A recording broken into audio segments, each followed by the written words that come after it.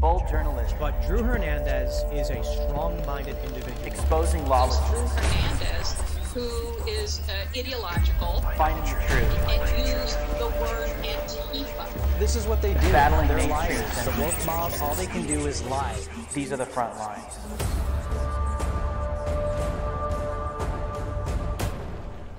Welcome to TPUSA Live. My name is Drew Hernandez, host of Frontlines. We have some great stuff coming up on the live stream today. Here on Frontlines, I'm bringing in special guest Elijah Schaffer to talk about the latest push in favor of the trans agenda. Targeting kids, the headlines never end. After that, we will send it over to the TPUSA Live couch where they're talking about gun rights in America and the newest additions to the school board Watchlist. And then Human Events Daily host Jack Posobiec is exposing the latest numbers surrounding the skyrocketing fentanyl deaths across the United States of America. Then Jon Root takes it from there on Breakaway. He's talking about how cancel culture actually led to the creation of the show, and he opens up about his faith, dating, and politics. We'll wrap up the stream with POPlitics with Alex Clark, who has the scoop on a potential new High School Musical movie. And by the way, all you thought criminals out there, Frontlines is now available on Apple Podcasts, Spotify, and other streaming services. Don't forget to subscribe, leave a 5-star review now. If you're watching on YouTube, subscribe, smash that like button, hit the notification bell, and share this video now. If you're watching on Facebook, Twitter, or anywhere else, please reshare this transmission right now. My name is Drew Hernandez, and you are now on the front lines. But before we get into that, do you know you can get steakhouse quality beef, chicken, and seafood delivered right to your door with Good Ranchers? They aren't like other meat boxes.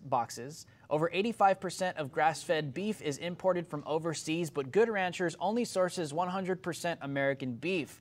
Their supply chain is honest and transparent every step of the way. These are real American people trying to help real American businesses. And I think that's a cause we can all get behind.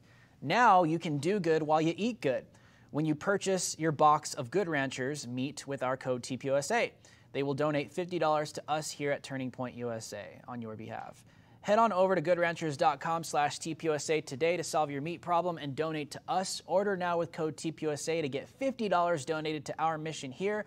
Now is the time to support American farms and ranches, make what we do here and all over the country possible with one small purchase. Tell whoever buys the meat in your house to go to goodranchers.com/TPUSA and get your box today. Like I said, I'm your host, Drew Hernandez. You are now on the front lines, and with me now is the great and wonderful, most notorious white man on the face of planet Earth, Elijah Schaffer, host of Slightly Offensive, superstar on Blaze TV. Yeah, well, I think that was a lot of lies. I thought you were a Christian, so that's actually interesting. You started this out with actual dishonesty to your audience.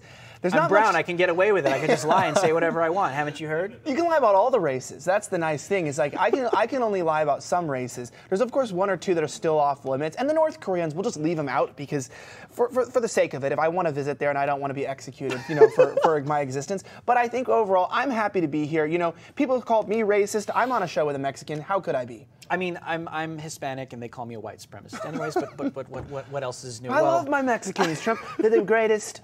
They make the greatest corn elote. It's delicious. The great MAGA king. Yeah. Anyways, well, let's get straight into this because the targeting of children, the left just wants to sexualize kids every step of the way. We see this headline after headline after headline, and here we are. Post-Millennial reports that Target launches trans merch for kids as well as chest binders and packing underwear. Target is now selling chest binders for girls. These binders are meant to be worn over the chest to suppress visibility of breasts and create the look of a flat chest. Girls typically do this in order to appear more masculine.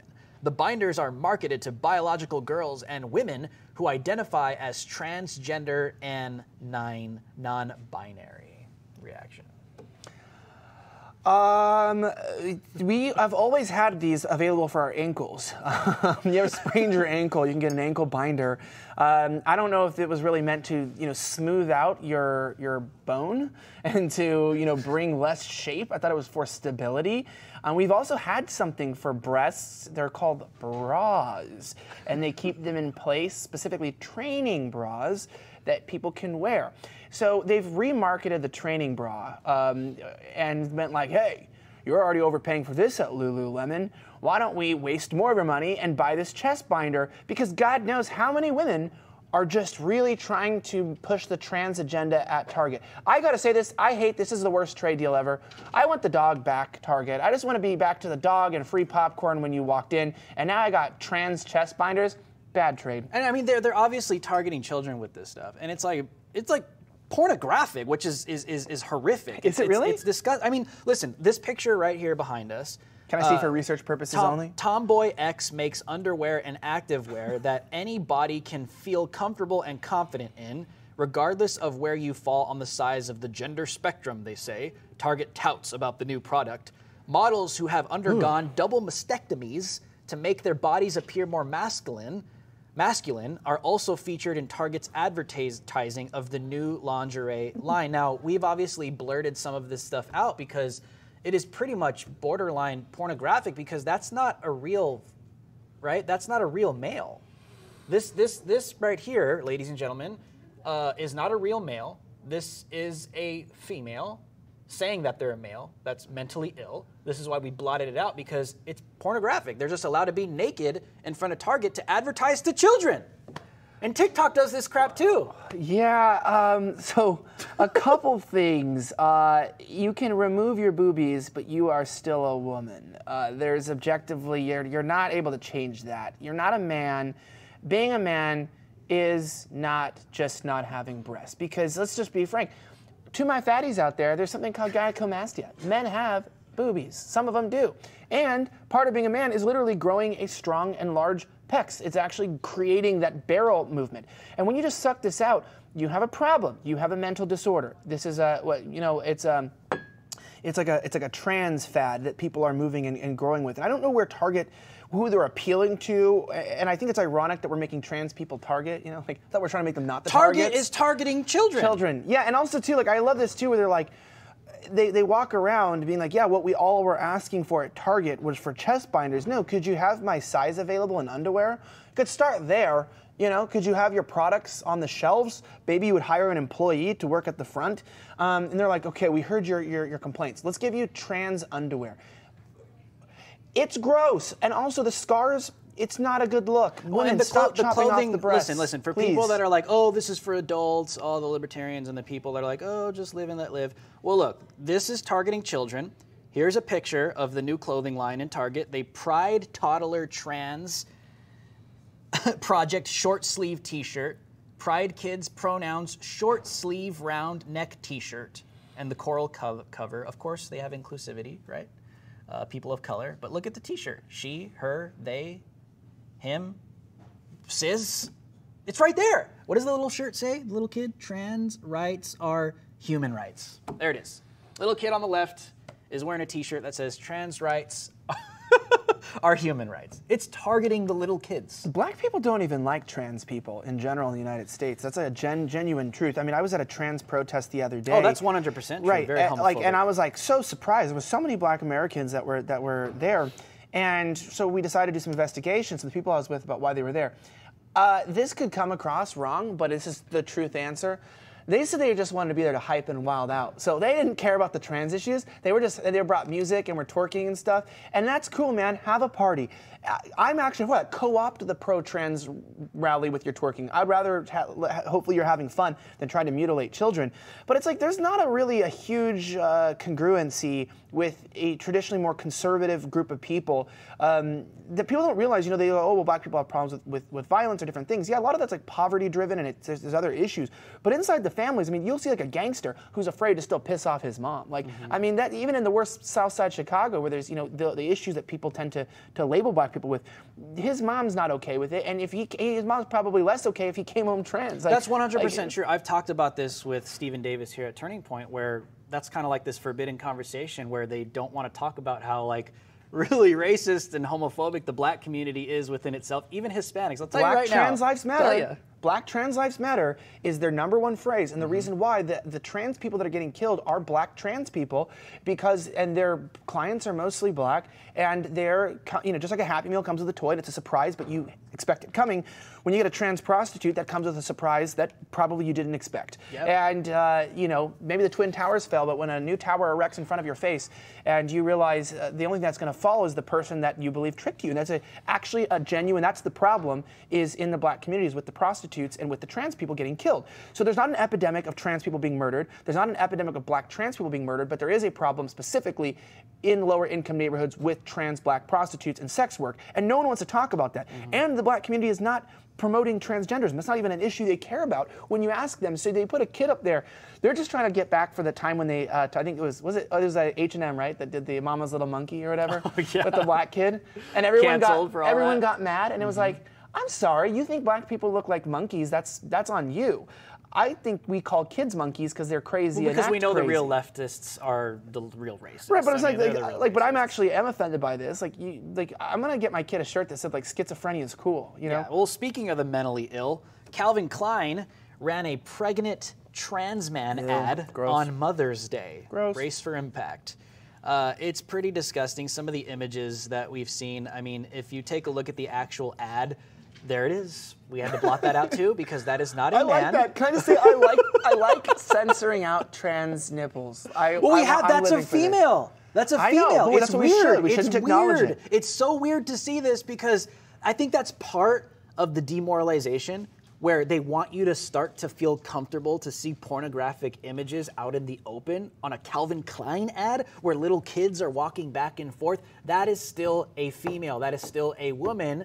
But just because they've had the reduction surgery, it's okay. It's okay to be out and nude, out in public now. With little kids just seeing this and watching. They do this on TikTok. If you go on TikTok, they do the same freaking thing where kids get the surgeries, right? And little girls get the surgeries that think that they're men or they're boys. They get the surgeries and they take to TikTok with their clothes off, and TikTok allows it. It's disgusting.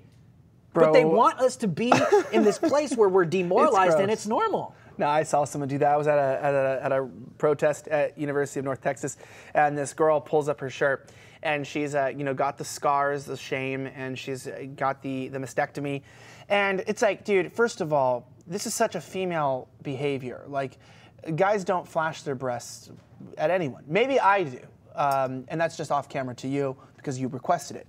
But for the most part, it's like no guys walking around being like, look at my boobs, look at my boobs. That's like, at a concert, a girl will do that or something like that, and guys want to see that. But then they still carry that into like when they think they're a man. Look at my scars, look at my breasts. Bro, nobody wants to see that. It's gross, it's weird. And also, that surgery is specifically for people who are going through like cancer. And it is a maiming and destructive surgery that is intended to be an last option resort so that people don't die.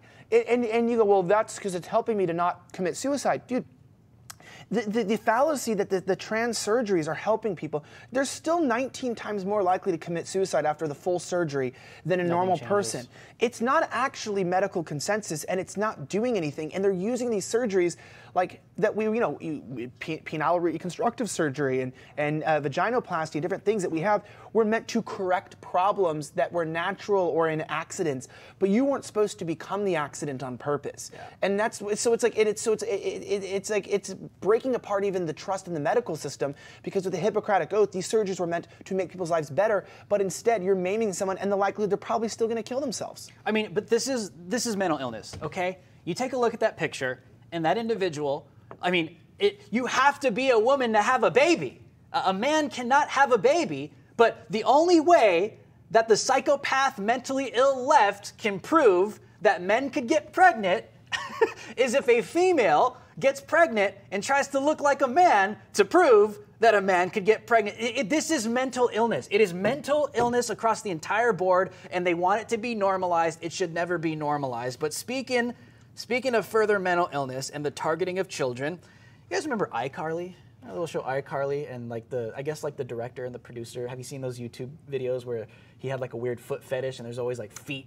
I think the directors might have been kitty diddlers. Right, but high possibility. And that's no surprise, right? But now they're taking it a step further, out in the open, So, I mean, iCarly Season 2 has been rebooted. They try and change the whole thing. But now there are straight drag queens in iCarly Season 2. RuPaul's drag queen, race queens get new drag names in iCarly Season 2. Carly Shay, Shantae, you stay. RuPaul's Drag Race alums. Candy, here are the names. Candy, the drag queens in iCarly 2. Candy Muse, Scarlet Envy, Monique Hart, and Rosé guest star on the upcoming iCarly episode titled I Dragged Him, which premieres on May 13th on Paramount Plus. What does this sound like a night with Bill Cosby? You know what I mean? I dragged him. It's like, I don't know where we get this stuff. Also with drag queens, like, it's like, does it come from the fact they used to be dragged behind cars, or that the Muslims are still doing that to them in their countries? I don't know, but I think about it and I go, drag queens are gross. They're the whole point of drag too comes of, like, you know, embracing this. I think it's more embracing the exaggeration of what people are putting on the gay community in a lot of ways, right? And so they like try to get nastier or grosser. And it was like meant to be something that was like at these clubs and nighttime things. And even in LA, it was only the last couple of years that I started seeing people walking out in public in drag. I feel like this was more of like a closeted type thing that existed. I mean, when I was a drag queen for 10 years of my life... This is a kid's show. Well, I know. I was just... The only reason I'm mad about this is they didn't invite me to go on iCarly in my drag queen. I'm Miss Syphilis, which is... I'm trying to warn people about now their names are changing. So they were like trans people, but now that they're drag queens, so Monique Hart is becoming Auntie Histamine. Rosé is now... allergic reaction? I'm feeling like... Rosé is now Kimmy Moore. Candy Muse portrays Cruella Tensions.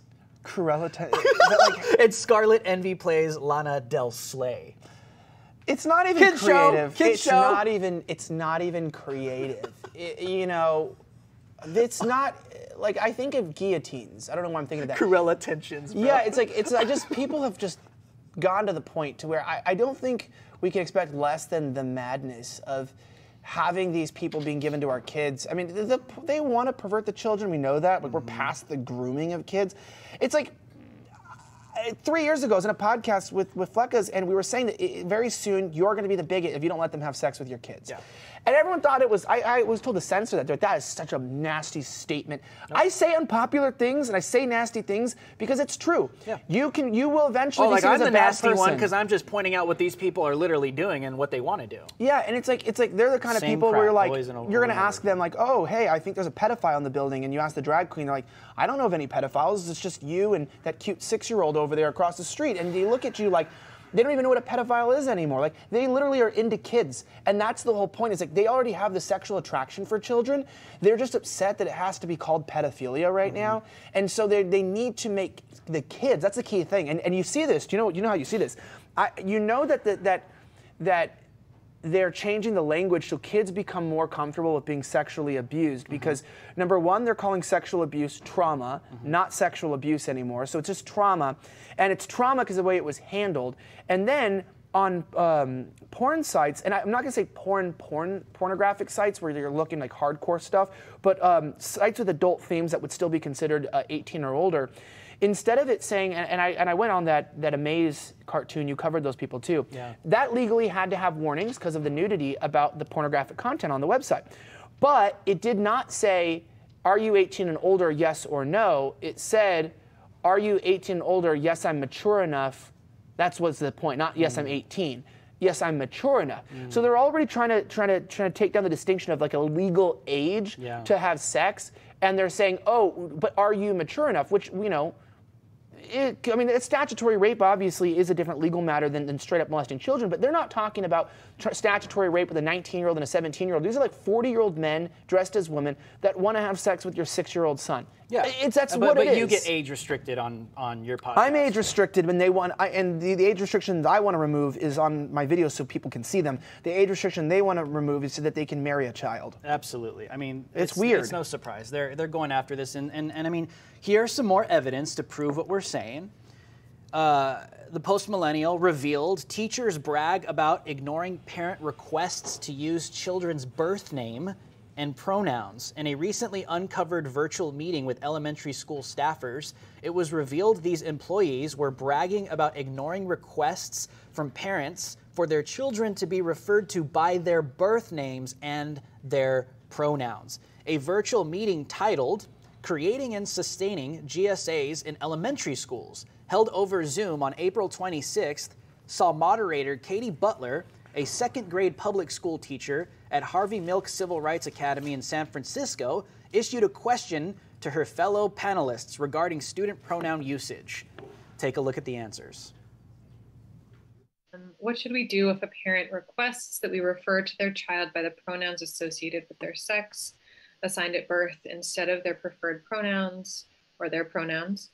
And that we use their legal name instead of a student's chosen name? Here at school, the expectation is that all of my students feel comfortable and welcome in my classroom. So in my classroom, I will refer to your child by whatever name and pronouns that they've told me they feel most comfortable with. There it is. I don't care what you say, mom or dad. I don't care what your child's name is. I don't care what biological sex your child is. I don't care what you want for your children. It's always like this. I don't care. I don't care. I'm going to do whatever I want. Your child is mine. Your child belongs to me. That's the heart of these people. Yeah, they do it right there on camera. It's like out in the open. That's what I was trying to look. Screw you, up. mom and dad. I'm going to do what I want with your child because they belong to the state and they belong to me. That's what I'm just saying. Like, I'm just trying to process this right now. You know, I feel like a frozen dinner that only got 30 seconds in the microwave. Like, I don't know. I'm just like a waste, right? I don't even know what to do with myself when I hear teachers think, oh yeah, we just want gay people to get married, and it's like, hey guys, this is a slippery slope because we want your kids. That's what they want. Well, yeah, but I'm saying, like, when we didn't put it to a vote, we put it to a vote and we voted against it, and then the court overturned it.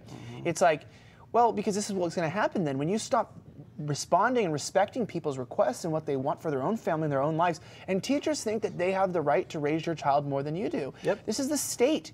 And I don't remember when teachers became activists like this. Like when I was younger, like a lot of my teachers had problems. I think you could kind of tell. You could tell the alcoholic teacher. You could tell. I mean, like I had a teacher, you know, in high school explain to me how to find good vodka, and you know, I mean, I had weird teachers, right? Weird teachers. But like, I didn't have teachers trying to like push mental illness. You know, like I mean, there was classrooms for people who had these problems, and now they're sitting there around have been trying teachers to that have control you? molested kids, that have raped kids. I mean, that's been happening but now it's just out in the open. It's out in the open. Your kid belongs to me, whether you like it or not. I don't care what your kid's name is. I don't care what they identify as. I will do what I want with your kid. Yeah, and I mean, these people shouldn't just be fired. They should be prosecuted. Yeah. It's like, and I was called prostate-cuted because that's what they're going after on our kids. I mean, let's just be completely it's straight grooming because they're not. It's literally grooming, Elijah. I mean, here's another story. The National Science Teaching Association conference for kindergarten K through 12 teachers called Queer Your Classroom held a conference, and they're setting up like kids like to come out of the closet. They're setting up like these little activities for these kids to do this. The loser in the video suggests you can identify kindergarteners based on their sex organ functions. Take a look at this. Tips on how you can be a better intersex ally. When it comes to inclusive language, oftentimes people tend to use phrases like people with penises or people with vaginas rather than saying male and female or men and women. While this can absolutely be inclusive for trans people, unfortunately it's not always the most inclusive language for intersex people. My advice is to use language that focuses on function and not just form. That means focusing on the actual function that you're talking about, such as people who can get pregnant, people who can get other people pregnant, people who are at risk of testicular cancer, and so on and so forth. This is much more inclusive because there are intersex people who are born with a vagina but don't have a uterus or ovaries or an ability to menstruate. This is because some people that are born with a penis don't have testes. So it's much more inclusive to say what you actually mean than it is to use language that works around that. So for the viewers and the listeners, what she's saying is you should identify children and explain to them, come down to their level, identify their gender based off of the function of their genitals. That's what she's saying. Where's Kyle Rittenhouse when you need him, you know? That's all. When I watch these people, I have no other thoughts. I need some justice. Maybe it's weighed out in lead, and I don't know. I just don't have a lot of positive thoughts for people who, you know, flirt with the idea of anally raping children. That's literally what they're trying to do, and I need to put that out there. It's a strong phrase, but that's what it is, because children do not give consent. Okay, when your prefrontal cortex has not developed, when your testicles have not, dropped and grown, and when a woman's ovaries have not fully developed, etc. And particularly, by the way, they're not really going as much after young girls; they're going after the young boys, and that's why I focus on this. In a just world, your life wouldn't exist because we wouldn't tolerate these things. And people need to realize the grooming is not a joke. It's not an exaggeration. It's they're trying to get you comfortable with kids having a sexuality. Yeah. Kids don't have a sexuality. There's literally a reason why we have a discipline called sexual development, because there is an age, sometimes it starts around 10 years old, where there is this movement, your SRY genes, different things are activated. You have your SOX9 and the different types of regulators. Then you start to produce different amounts of testosterone. Genitals enlarge, things like this happen, and you know what? That's between a kid and their parents. And if you're interested, outside of maybe being a science teacher or somebody's parents or even a guardian, to help a kid through that moment of their life, if you're intentionally inserting yourself into there, you are, to me, a potential child molester, and you are a child threat. Predator. These are child predators. You are a threat, and threats need to be neutralized. Yeah, and we don't advocate for killing people. I mean, we could sit here and just pretty much tell you and report to you that these people are literally telling you to your face that your children belong to them, and they're willing to do what they want with your children without your consent. And I mean, here's even further proof. They want your consent. They want you to approve of it. Yeah, it's either you approve of it. Forced approval, right? A gun to your head. They want to have sex with your kids and make you praise them and talk about how they're so brave and stunning. Yeah, they're the violent ones. They're the ones firebombing pro-life offices, okay? We're just sitting here showing you and unmasking who these people are. They're doing it out in the open. So here's further evidence. A Missouri school approved a coming out the closet event where students can get chest binders and clothing to express their new gender identity. Transition closets have been popping up at various schools across the country. Take a look. Here's the report. So earlier tonight, the school board approved a grant application from Rockbridge High School's Gay Straight Alliance Club. GSA will apply for $10,000 from the It Gets Better project for a clothing closet to allow students to express themselves at school. The closet's called Coming Out of the Closet in Style. The GSA Club had the chance to revise its proposal in the past month and present it to the board tonight, and the board approved it. The new proposal that was approved focuses more on the Rockbridge High School community rather than national trends and attitudes. An opponent of the idea says it was exclusive to only allow LGBTQ+ students access the closet. However, in the application, students reiterated that the closet is for everyone. A parent in support of the meeting tonight said GSA has been life-changing for her child. Reporting live in Columbia, Emma Cronin, KOMU 8 News.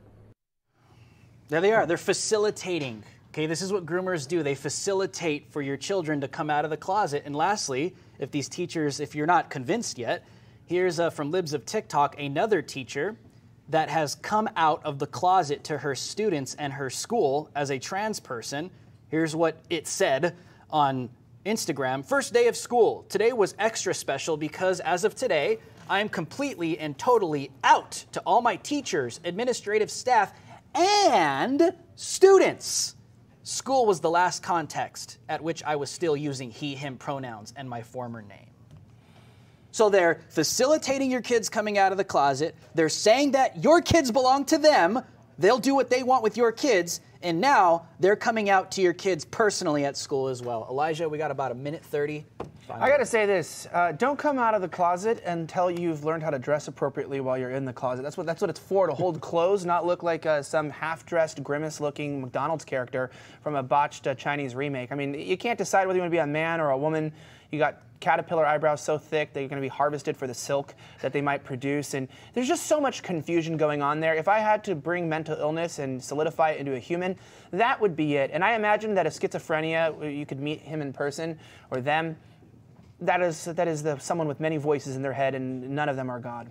Absolutely. Elijah, thanks for joining me today, man. Where can people follow you and find all your great content? Shows? If you like yourself, don't follow me. But if you're dead inside a little bit like me and you're watching the world burn, follow Slightly Offensive. Anywhere you can find podcasts, on YouTube and audio only. Make sure you look for it because our names are search banned and is very hard to find. slightly offensive. Check it out. Absolutely. And here it is, America. We don't exaggerate. The evidence is right before your very eyes. These people want to mutilate the genitals of your children. They want your children. They want to groom your children. They'll facilitate your children coming out. They'll say what they'll call your children, even if you say, don't call my children that. Call them by their biological sex and their God-given names that we gave them as parents. No, no, no. We will do what we want with your children because your children belong to us, Mom and Dad. They belong to the state. That is the heart of these people. We're not the wrong ones. These people are the psychopaths. My name is Drew Hernandez. These are the Front Lines, and TPUSA Live starts right now.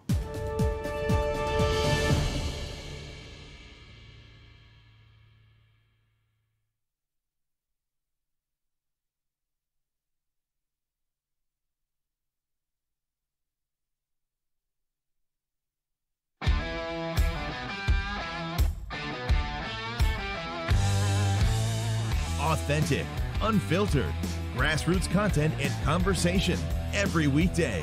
Live from Phoenix, Arizona at the Turning Point USA headquarters, this is TPUSA Live.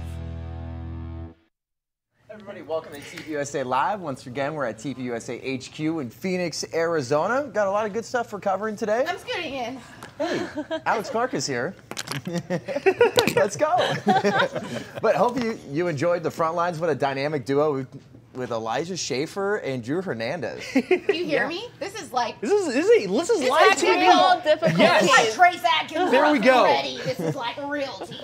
I'm not even You ready. got 5 of us today. I'm not even ready. I was still gulping down my Capri Sun. That's so on brand, though. Yeah, that's and chicken tenders. Were there chicken? Wait, no, chicken nuggets. I think this is on. Am Yeah. I on? Yeah, I think sure. you sound Alright, great. cool. I mean, they have to tell us. I mean, do we sound good? This Rock doesn't and look roll. pretty, but we'll fix it later. You look fantastic, Alex. Thank and you you. guys look fantastic, too. Thank you. Thanks. Yeah. Exposed leg, ain't it? Yeah. Do you They said I was allowed to Where'd be you here go? in shorts. Do you shave your legs? I do, but for athletic reasons, not for that life. I feel like if you're an athlete, you can get away with that as a man. You can, but I'm not even a swimmer. You know how terrible. You know how terrible just it is fake it till you make to have it. like a Just hamstring say injury. it. You get taped up for it, then you have to peel it off with like a leg full of man on there. Oh, you know, that's fair. I thought maybe it was for speed. Makes you slicker so you can get through wind. that too. You're so aerodynamic. Yeah, that's what I really thought this whole time. When athletes shave their legs. I didn't think about bandages and stuff ripping. I was like, I just really did a lot of math in my head. Everything I believe my whole life has been a lie. Yes, So what did you guys talk about on the couch today? Well, Anthony shaves his legs, and that was the first 5 minutes of the segment. So. Jobob used to. I don't know why we're not talking Hey, about hey, fake news. Where's the disinformation police when you need them? Okay, but your haircut. I learned that your wife cuts your She hair. does, and she's not a yeah. hairstylist, by the way. So that's the caveat there. Yeah, I think she does a pretty I good job. specifically started doing my own nails because of that. I was like, I could save $50 every 2 weeks for this. Yes, Did true them last night. conservatism. Hey. Yeah, If you want a real deal, just get the Britney Spears. oh, I'm okay. Oops, I shaved it up. Yeah, sorry, the future wife. You are not cutting my hair. Unless she's actually a hairstylist. yeah. Well, that's it took 4 years to get pretty. There were some mess ups there. Oh, Don't get me man, wrong. So you look like every Forgot third to- grader on picture day. Hey, you know what? Saving money. What do you want to talk about today, John? There's a lot to talk about, but we got Paige Roux, Anthony Watson, Jobob, Alex Clark. I'm Jon Root. So we're going to start with this. So there's a national baby formula shortage. So there's some places across the country, we're going to show you photos, where shelves are just empty. And obviously this is just another thing that's going on with the Biden administration. We've had empty shelves with groceries. We've got high gas prices. And while we have empty shelves with baby formula that mothers desperately need, we know that there's about 40% of popular baby formula brands are sold out across the United States. In states like South Dakota, Iowa, North Dakota, Missouri, Texas, and Tennessee, they've been hit the hardest. Like over 50% of those shelves are empty. Those baby formula brands are gone. But you have Congress that's trying to send billions of dollars over to Ukraine while mothers are in desperate need right now, Alex. Makes me absolutely sick. And also, this may be the conspiracy theorist in me, but like, isn't it kind of weird that the left right now is like really promoting all this heavy abortion stuff? Like, look how hard life is. You need to be able to have the right to have an abortion, and now all of a sudden we have a formula shortage. I don't know. That's very conspiracy theorist of me. But that's fair. I didn't even think about that. I just because their excuse is going to be like, well, look at our struggles. We can't even get baby formula. We shouldn't bring a baby into this world. I just think it's awfully convenient for this shortage to be happening. But I did ask a bunch of conservatives, look, like we have a lot of mom conservatives in the conservative clan, and so I asked them for advice, and a lot of them were saying that you can actually go to your pediatrician's office, call them up and say, hey, do you guys have a bunch of extra samples of formula? Because formula brands will give pediatrician's office samples for their clients, customers, patients, whatever. So you can do that if you're really in desperate need. Call your pediatrician. Interesting. Reminds me of my favorite song. I think I remixed it. Well, what'd you do if your kid's at home crying all over the bedroom floor because they're hungry and the only way to feed them is to harvest ballots for a little bit of money? Who sung that? Who sung that? Britney Spears. And you just had Britney Spears. What else you got? Sorry. We'll see what happens in the next segment. Yeah.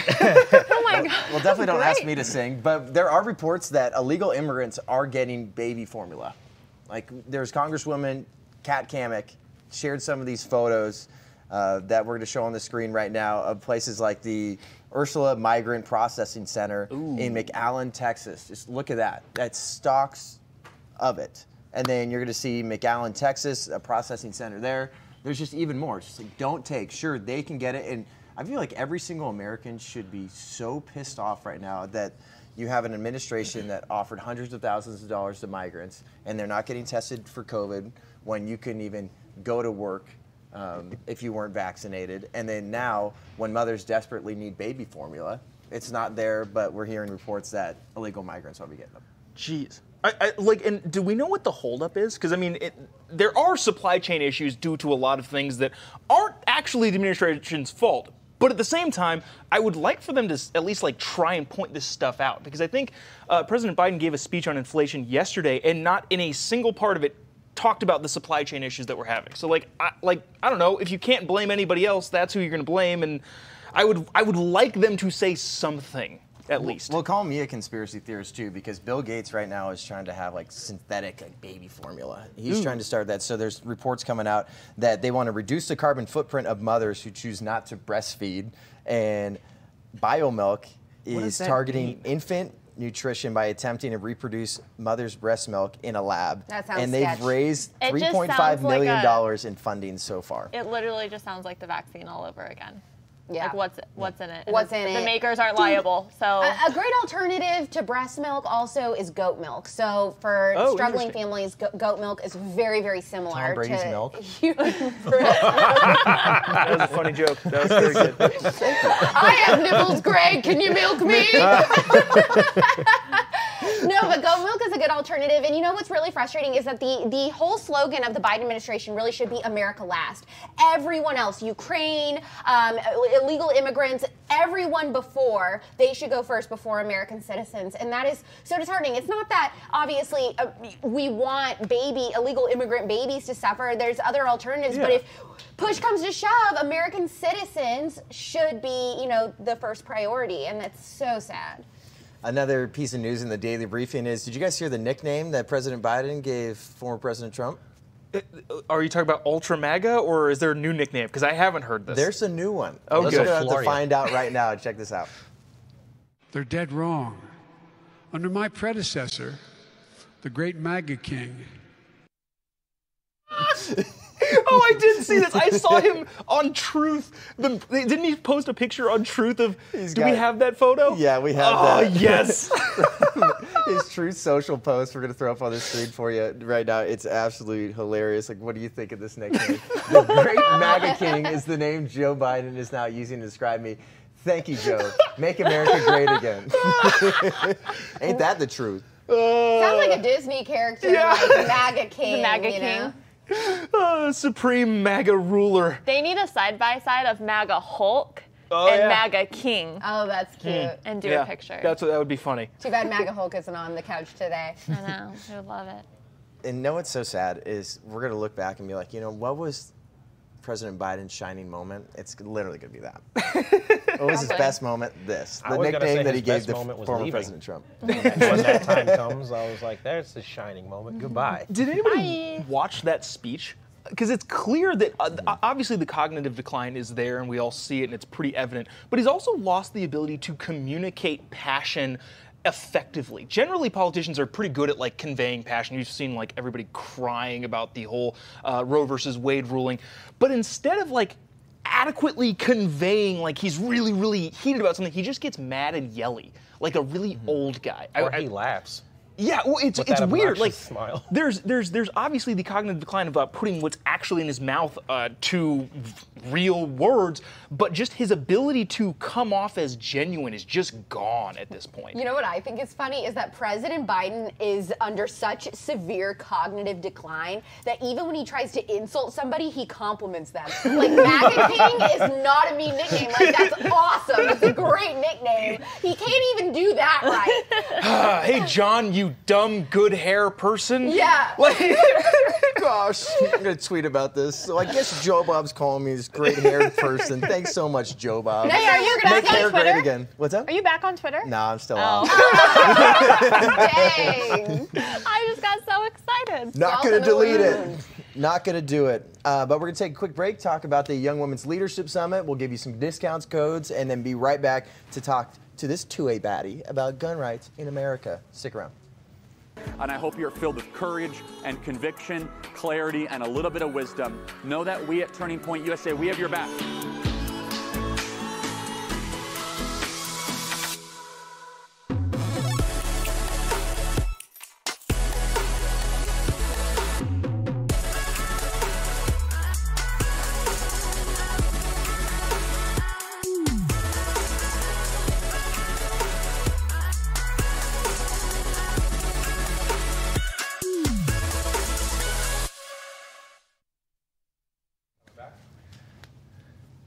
Welcome back to TPUSA Live. You got a beautiful view of this beautiful office at TPUSA HQ in Phoenix, Arizona. We got Alex, Paige, Anthony, Jobob. I'm John. We're going to talk about gun rights in America. Before that, get a little discount code at YWLS, TPUSA.com/YWLS. Use promo code POPlitics. POPlitics. Or you could use promo code Paige.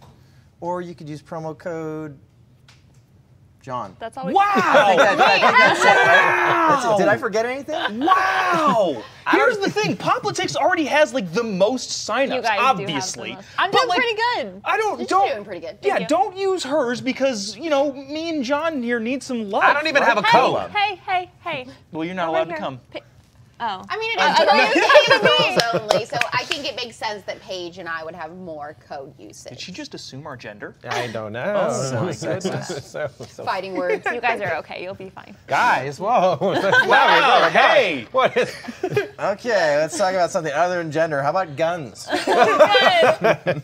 What a great day. But it sounds like right now the California gun ban is being lifted on semi-automatic weapons. So there was an appeals court ruled Wednesday that California's ban on the sale of semi-automatic weapons to adults under 21 is unconstitutional. And it sounds like no matter what side of the aisle you're on, a lot of people are bringing up like, yeah, this needs to be something that goes along the lines of the Constitution. You are an adult at 18, so there's no reason why you shouldn't be able to buy a gun there. So I guess it was a 2-1 court ruling, the panel of the San Francisco-based 9th U.S. Circuit Court on Wednesday. Whoa. And I guess I was interested. I was just like, well, how many justices do they usually have? Yeah. Or judges in there. So there's 29 total, but there's 3 selected for specific cases. So 3 got selected here, 2-1 ruling. What do you think this means for California and gun rights?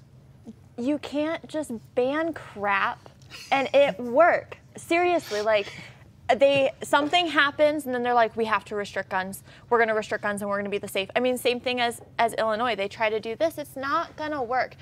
They did this with the high capacity magazine ban as well. They deemed that unconstitutional. There is a thing called the Constitution that you just can't change. It's to your left there, Paige. There's one right there. And on today's episode, Where I'm at, I'm very grateful that it is. And just to kind of give you some background, because we were talking about this, you actually came to shoot with me, you and your family did. And it's confusing what semi-automatic is and everything like that. So in other states, you can be 18 and purchase a rifle. That's totally fine. That's part of your constitutional right.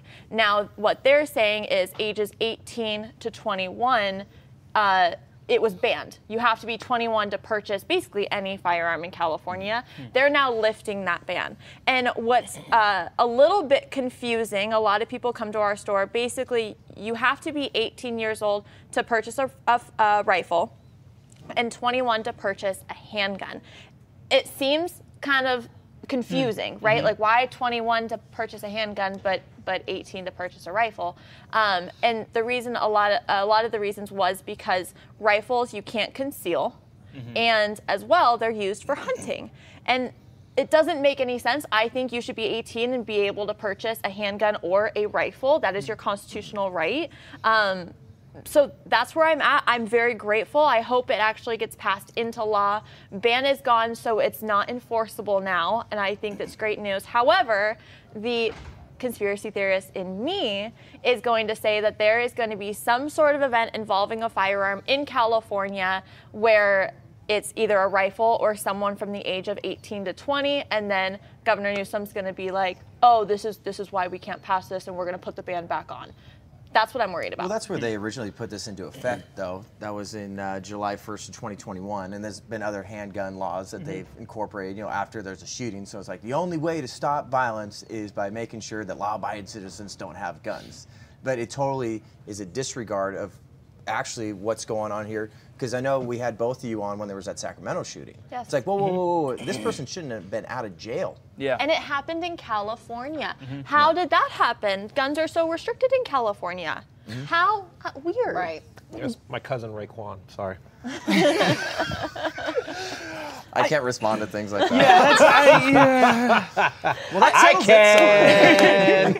Well, I wonder, so my thought is I hope people start to recognize the politicization of this, right? The only reason this passed is, one, clearly it's unconstitutional, and everybody knows it. Governor King, dictator Gavin Newsom knows that it's against the Constitution. Not MAGA King. Not MAGA Different King. No, different King. Governor King, dictator, tyrant Gavin Newsom knows that there was no way this was going to hold, but he's doing it specifically because he wants to be the president. So he's virtue signaling from the state of California these unconstitutional laws that will eventually get overturned, so that when he runs for president, he gets to go, I tried to ban the guns and the evil conservatives stopped me. That's all this is, and I really wish people would recognize the politics at play here. It absolutely is. And what's so, facts are facts. And the states that have the least restrictive laws when it comes to firearms have the least amount of crime. States like California, there's crime all the time. People don't feel safe. People are being told that if someone enters your home, you can't do anything about that. How does that make any sense? You need to protect yourself. You have the right to stand where you're at. And states like Arizona or Texas and a lot of other pro-2A states are where criminals don't want to commit crime. Because why?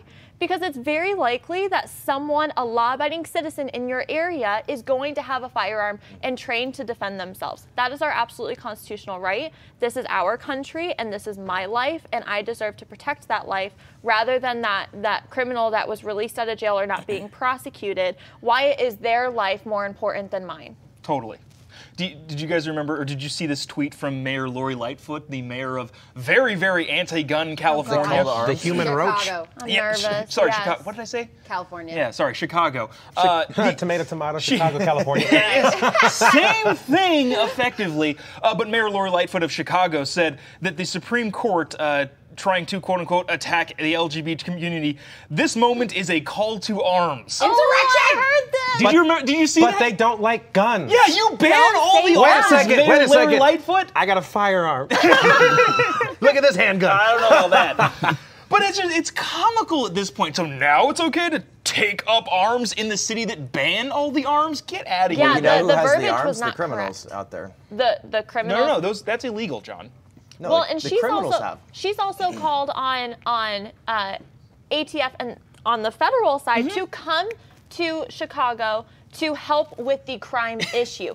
Can you come and help us? I'm like, why don't you stop defunding the police and you actually That's start? insane. I know, and lifting and allowing your citizens to arm themselves because you do have a criminal issue because they know they have the power in Chicago. In her mind, what is the difference between the federal police, you know, someone like the FBI or ATF or whatever, and local police? That's a good question. Why is one demonized to her and not the other? I mean, none of that makes sense at all. No. It Right? actually doesn't make No, sense. it doesn't Well, the make sense at FBI all. is busy right now going after parents too, so I don't know if they're gonna be able to find the time. I think you mean terrorists, John. School board parents. The Attorney General called them domestic terrorists. A.G. Garland. Way to go, Not buddy. call any of the actual terrorists coming across the border terrorists, but parents, those are terrorists. Like, could you give us a breakdown of semi-automatic weapon and what that means? Because a lot of people, you hear semi-automatic, and then everyone's going to say, well, that's got to be an assault weapon, right? And then it's another way the left uses these terms and manipulates people. They do use these terms to manipulate, and it's so sad because even I felt manipulated until I really started digging, and I said, oh my gosh, this doesn't make sense. I go over it a lot on my show Reloaded, but basically they use the term assault weapon. Assault weapon sounds scary. Now, what's up?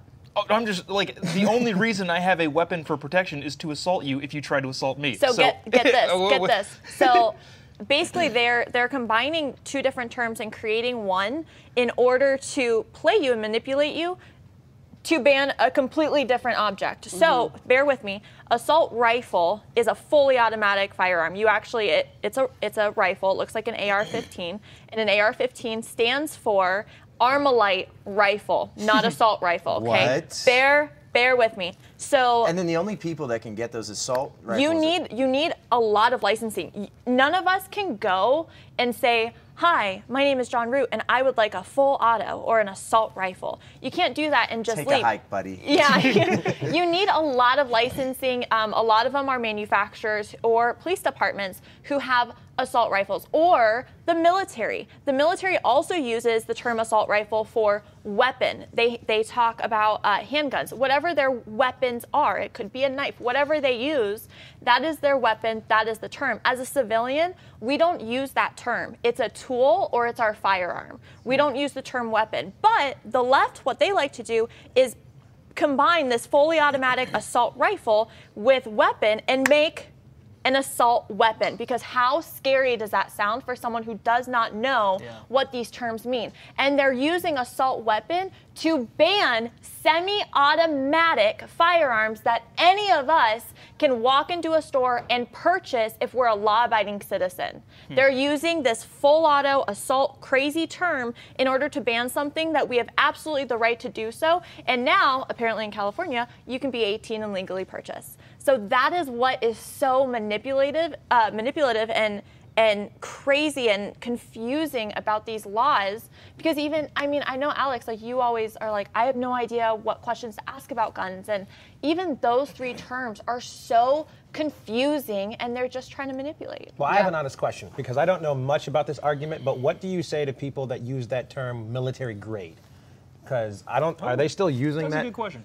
You know, because I hear that all the time as someone that supports people like yourself that use firearms, and they're just like, you support people that have military grade weapons. I'm like, and I wish Paige was here.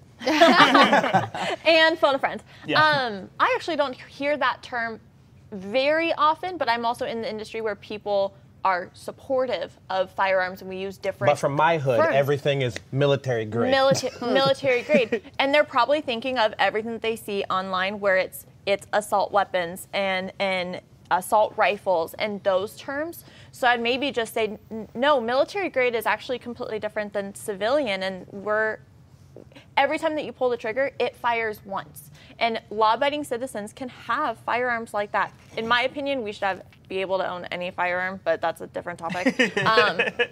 But they use that, I think, because it's one of those, they're driven by the left of military grade. It's all scary, it's all military, it's all negative, where firearms are used to save, 60,000 to 2.5 million lives a year. And we've talked about this on live.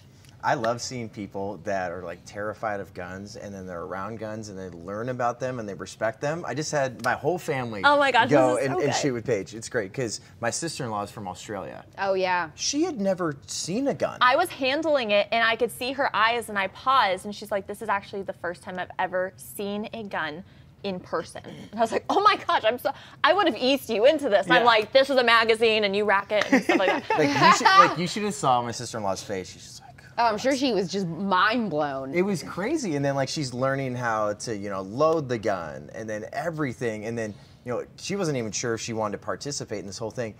And then we go to the shooting range. She's shooting every single gun down the line, and then she shot a rifle. Hey, it's liberating. I'm a good instructor. It was very controlled. It wasn't like that. That'd be me if I was having a gun. It's just, this is fun. Good on, Mike. She did amazing though. She was so safe. She had great control over it. She's like, can I try that one? Can I try that one? And I was like, hey, we've got about 10 rounds left. Who wants it? She goes, I will. She didn't even give any of you a chance. Yeah. She did such a good job. And then now she wants to get one. Yeah, she wants to get one. She wants to practice more. That's what's Yeah. so crazy. She wants to get a membership. She wants to take lessons more. She wants to learn about this tool. We're not these like crazy people who are blah doing that. We're controlled and hopefully. So the black guy's crazy. When can I take tarot gun lessons from you? Right. I was. But you learn about this tool that you're going to use. You can use it as defense, but it's also a sport that we have to remember. It's a sport that you're able to do as well. It's fun. I love it. Yeah. I can't wait to go back. It's a lot of fun. Good work, Marnie. Shout out to you. But we're going to be right back talking about the delinquent Biden administration and how the Senate absolutely failed to pass their abortion bill. We'll be right back.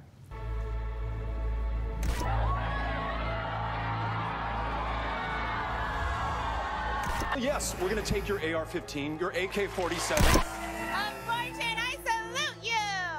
Women, if you need an abortion, get one! You said police defund!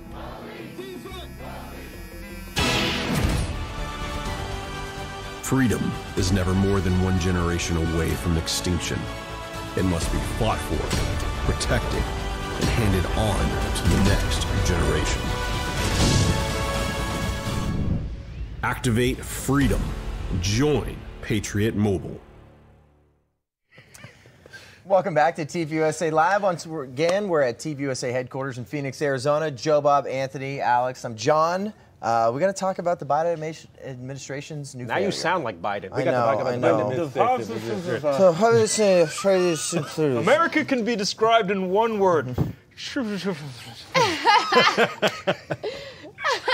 Did you see that clip? Do you remember that clip last week or something like that? Oh, this is it's scary and hilarious. It really is. But something that's, we try to give you some good news. I know there's a lot of bad news constantly in this world right now, but the Senate failed to pass their abortion bill, which is basically just would have allowed anybody at any time to abort their baby, aka murder a child. So they attempted to pass the Women's Health Protection Act of 2022. So the motion failed 49 to 51. And you got to remember there's 50 leftists there. There's only one on the left that voted against this, and Senator Joe Manchin from West Virginia. Oh, man. So, sorry, to get into the weeds of this, did you guys hear what he said before they actually went to the vote? Is that like, so what Joe Manchin, or Senator Joe Manchin did was describe what the actual bill was. He said, this is not a codification of Roe versus Wade. I'm sure everybody's heard that term. This, the codification of Roe versus Wade. We're trying to preserve Roe versus Wade. Senator Joe Manchin came out before the vote took place and said, this is not that. This is the expansion of abortion. It's going to knock down 500 state laws.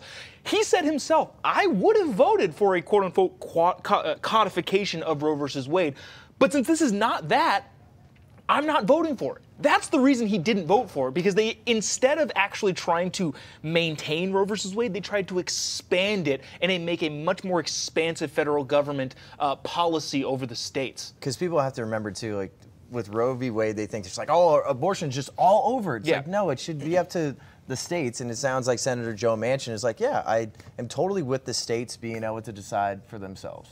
Yeah, so what's important, I think, to understand the left wanted to pass this week is they wanted 0 restrictions, abortion through all 9 months. This is the modern day left's view on abortion. They used to promote and talk about how it's just, you know, only in certain circumstances, in dangerous situations, whatever. No, they want no holds barred for any reason whatsoever. I mean, the baby could be crowning, and they think you should be allowed to dismember it. So that is very important, because when you poll Americans, they like to always say, well, the majority of Americans support Roe v. Wade. They say yes. Oh, well, I would consider myself pro-choice. But then when you ask them a little bit more and you ask them follow-up questions, the overwhelming majority of Americans only really support abortion if they're going to consider themselves pro-choice in the first trimester. They do believe in restrictions, and they definitely do not believe in abortion through all 9 months. So what you have is the modern day left taking a completely radical approach to this topic. They're not trying to dance around it anymore. They're saying, yes, absolutely, your baby could be halfway out, and we still think you should be allowed to kill it. Not only that, but we know that on multiple occasions they've now denied the ability to save that baby after it's born if it fails the abortion. Well, and they also would call that healthcare, which is absolutely insanity to me. Murdering is not healthcare. Well, the other thing, so not to even get even more cynical on that point, is I don't actually think that was their intent at all. If their intent was actually to codify Roe versus Wade, they would have put a more moderate bill through that Senator Joe Manchin would have voted for. And there was even some talk of possibly some conservatives voting for it too, just because it was there's a timestamp on it. But instead, you're right, they went radical to the lefty side specifically for political reasons, because they knew that it wasn't going to pass, and they could get a bunch of conservative senators on the record for the midterms in November to try and get them booted out of office. Yeah. That's what it is. Like, again, a more cynical approach is that they never wanted this thing to actually go through. That's why they put this radical bill through. And Senator Joe Manchin was just like, this is not what I signed up for at all. He's never claimed, he's said it many, many times. He's like, I'm not a liberal. They did not elect a liberal. They elected a Union Democrat in West Virginia, which, by the way, President Trump won by a lot. And so he doesn't want to lose that seat either. But I'll stop rambling. That's good. You can't get cynical enough about politicians. Seriously. Yeah. I think Congressman Lee, good friend of ours, TPUSA ambassador, broke this down in such a great way that if you were a Christian and you vote for the left, this is who you're voting for. You're voting for people that think at any time you can murder kids, and that does not go along with your faith at all. So I don't. Every single one of them voted for this. Except for Senator Manchin. That's it. All of them but one. And you have to understand that if one of these leftist politicians decides to go against that narrative, they completely excommunicate them out. Think of somebody like Tulsi Gabbard, okay? So they shunned her completely. She was out because she was one person on the left who did say, like, well, I am pro-choice, but I do at least believe, only up to a certain point. I do believe in some restrictions. They said, no, you're not one of us. So they have openly and taken a total radical position. So if you even believe that there should be some restrictions, then you have to know going into the midterms that the conservative way to vote is the only way you can vote, because the left wants zero restrictions. Well, the thing too is they're banking on the fact, they're betting on the fact that nobody's going to look into that actual bill. Because like you said, it's insanely radical, but they get to say, well, these senators voted against the Roe versus Wade codification. And so what that tells you is that all of the tears that you saw from Vice President Kamala Harris, from Senator Elizabeth Warren, from all of these super lefty politicians were entirely fake. The entire thing was fake because they knew it wasn't going to pass to begin with, and they did that on purpose to get people on the record for political reasons. But people, sorry, John. No, you're good. But people have to understand, they're like, well, if the majority of Americans do believe in some restrictions when it comes to abortion, they don't fully support abortion through all 9 months, then why would all of these politicians, why would all of these leftists say that they're going to embrace that? It is because organizations like Planned Parenthood fund these politicians more than anyone else. So they have to take these radical ideas that in turn make Planned Parenthood money because they're allowed to do abortions now, not restricted till the baby is coming out. Yeah. So that's why they take these positions. It's because they're making money and then Planned Parenthood makes money and it's a whole circle. Well, sorry, one last thing that I feel like Senator Joe Manchin said that I think was super, super important when he was talking about this. He was saying that all of the political division that goes on comes from within the houses of legislation. The American people are telling us what they want, and what they want is very unified, and they're saying exactly what they want. All of the division is coming from inside the institutions. So he's right in that. All of the divide that we have is because these radical people are in actual office and voting on radical bills instead of what the American people actually want. And the American people need to look into this stuff too, because you hear just a headline that just says that, you know, every single person on the right voted against this abortion bill. So obviously they're against women, and like that's all they're gonna see. What is a woman? And men can give birth. So shut up? Stop crying. Here's the thing, and you are absolutely right, is that now in the month of May, everything is about a woman's right. And then as soon as it's June 1st, everything is going to be back to anyone is a woman who identifies as a woman. We're all gender amoebas. Like, that's all going to change. That is your new hit theme song. Gender amoeba. Gender amoeba. I'm just a gender amoeba But in they a bottle. they will abandon this issue, then it will be Pride Month, so then it will be back to anyone can be a woman.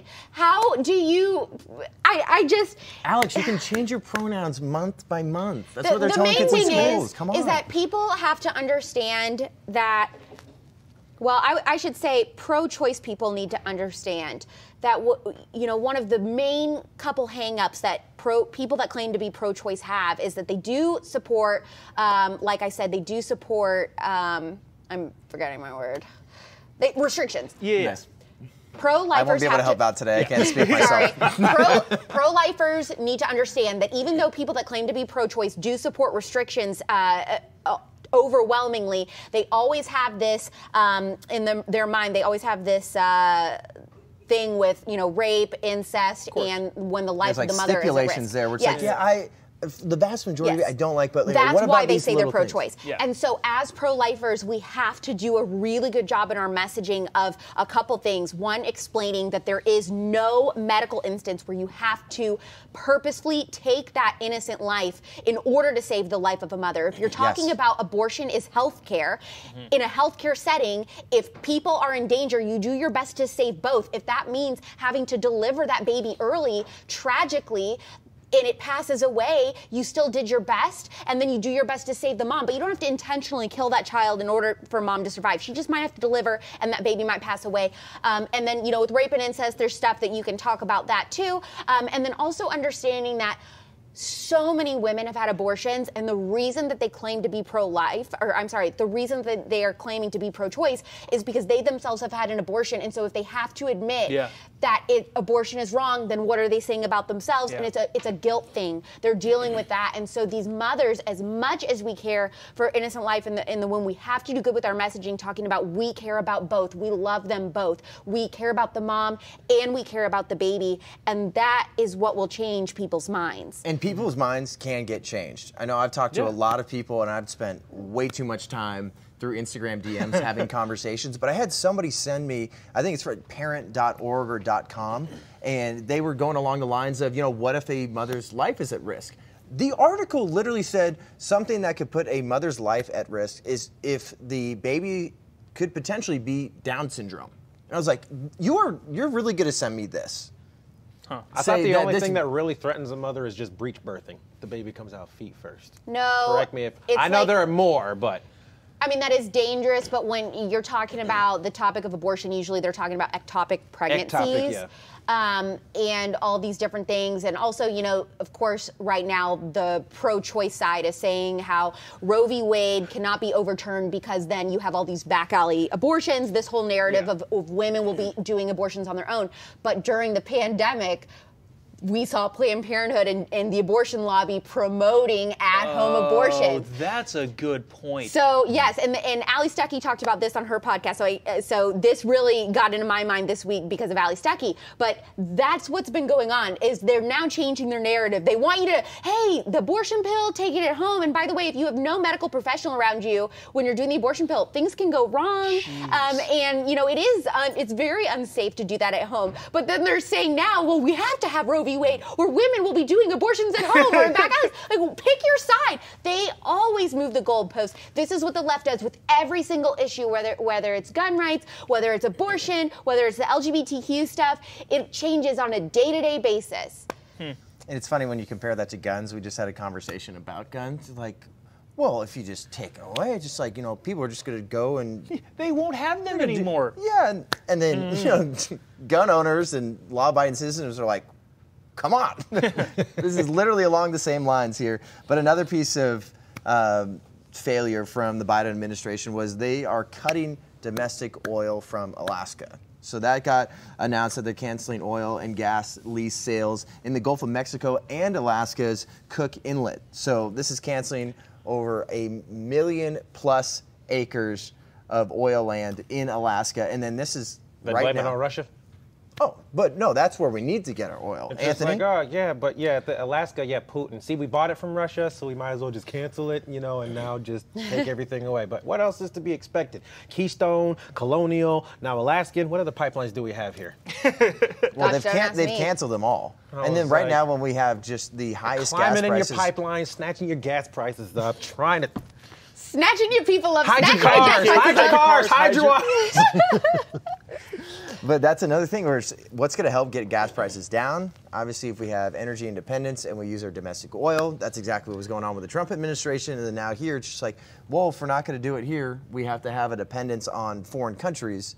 And if that doesn't tell you anything, I don't know what does. No. I'd rather buy our oil from a super fun dictatorship like Venezuela. That's what we should do. They eat zoo animals. It's fun. Ay. Things are going so well down there, so we might as well, yeah. Ugh. Well, you know what is fun? The Student Action Summit. Yeah. And if you're a meme lord, if you want to find the love of your life, Benny Johnson says you will find it at SAS. Many people have. I've been at SAS for 3 years now, man. Struck out every single time. Oh. 4 times the charm. 4 times the charm. Hey, Anthony's going to find love. And hopefully you do too. We're going to give you a discount code, and then we'll be right back talking about the school board watch list. Calling all based patriots, meme lords, and conservatives, Student Action Summit is happening 2022, Tampa, Florida, July 22nd through the 24th. You don't want to miss it. You'll make lifelong friends, you'll probably meet your soulmate, and you'll be able to network with the biggest names in the conservative movement. Sign up now on TPUSA.com.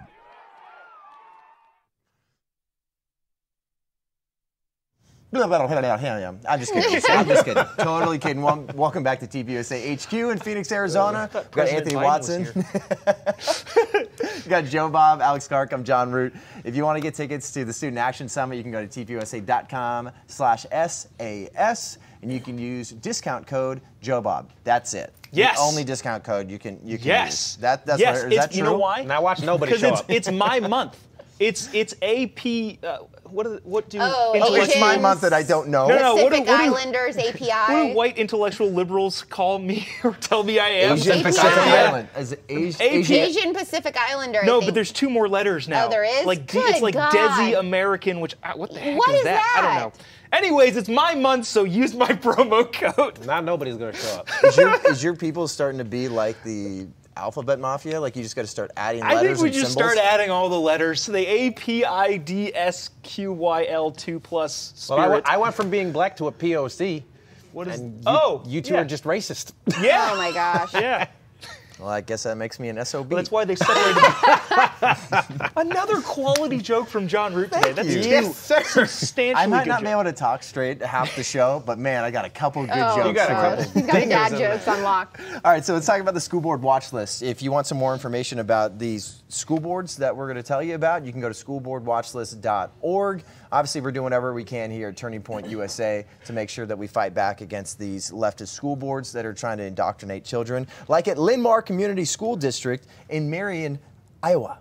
So in Iowa there, that district has 10 total schools and nearly 8,000 students enrolled. So they've mandated masks for the entirety of the 2021-2022 school year. The mandate forces students, staff, and visitors to wear a mask at all times when inside school buildings and regardless of vaccination status. But this is when it starts getting into the weeds of everything. So they have a diversity, equity, and inclusion policy, of course, just like we've heard a lot of school boards push right now. And as of October 2021, they have a diversity committee, and the themes were developed for use in this assessment survey. So here's what they were talking about. Some of the themes included increasing allies and support system across the district, celebrating the beliefs and values of the district in regards to diversity and equity, and investigating restorative discipline.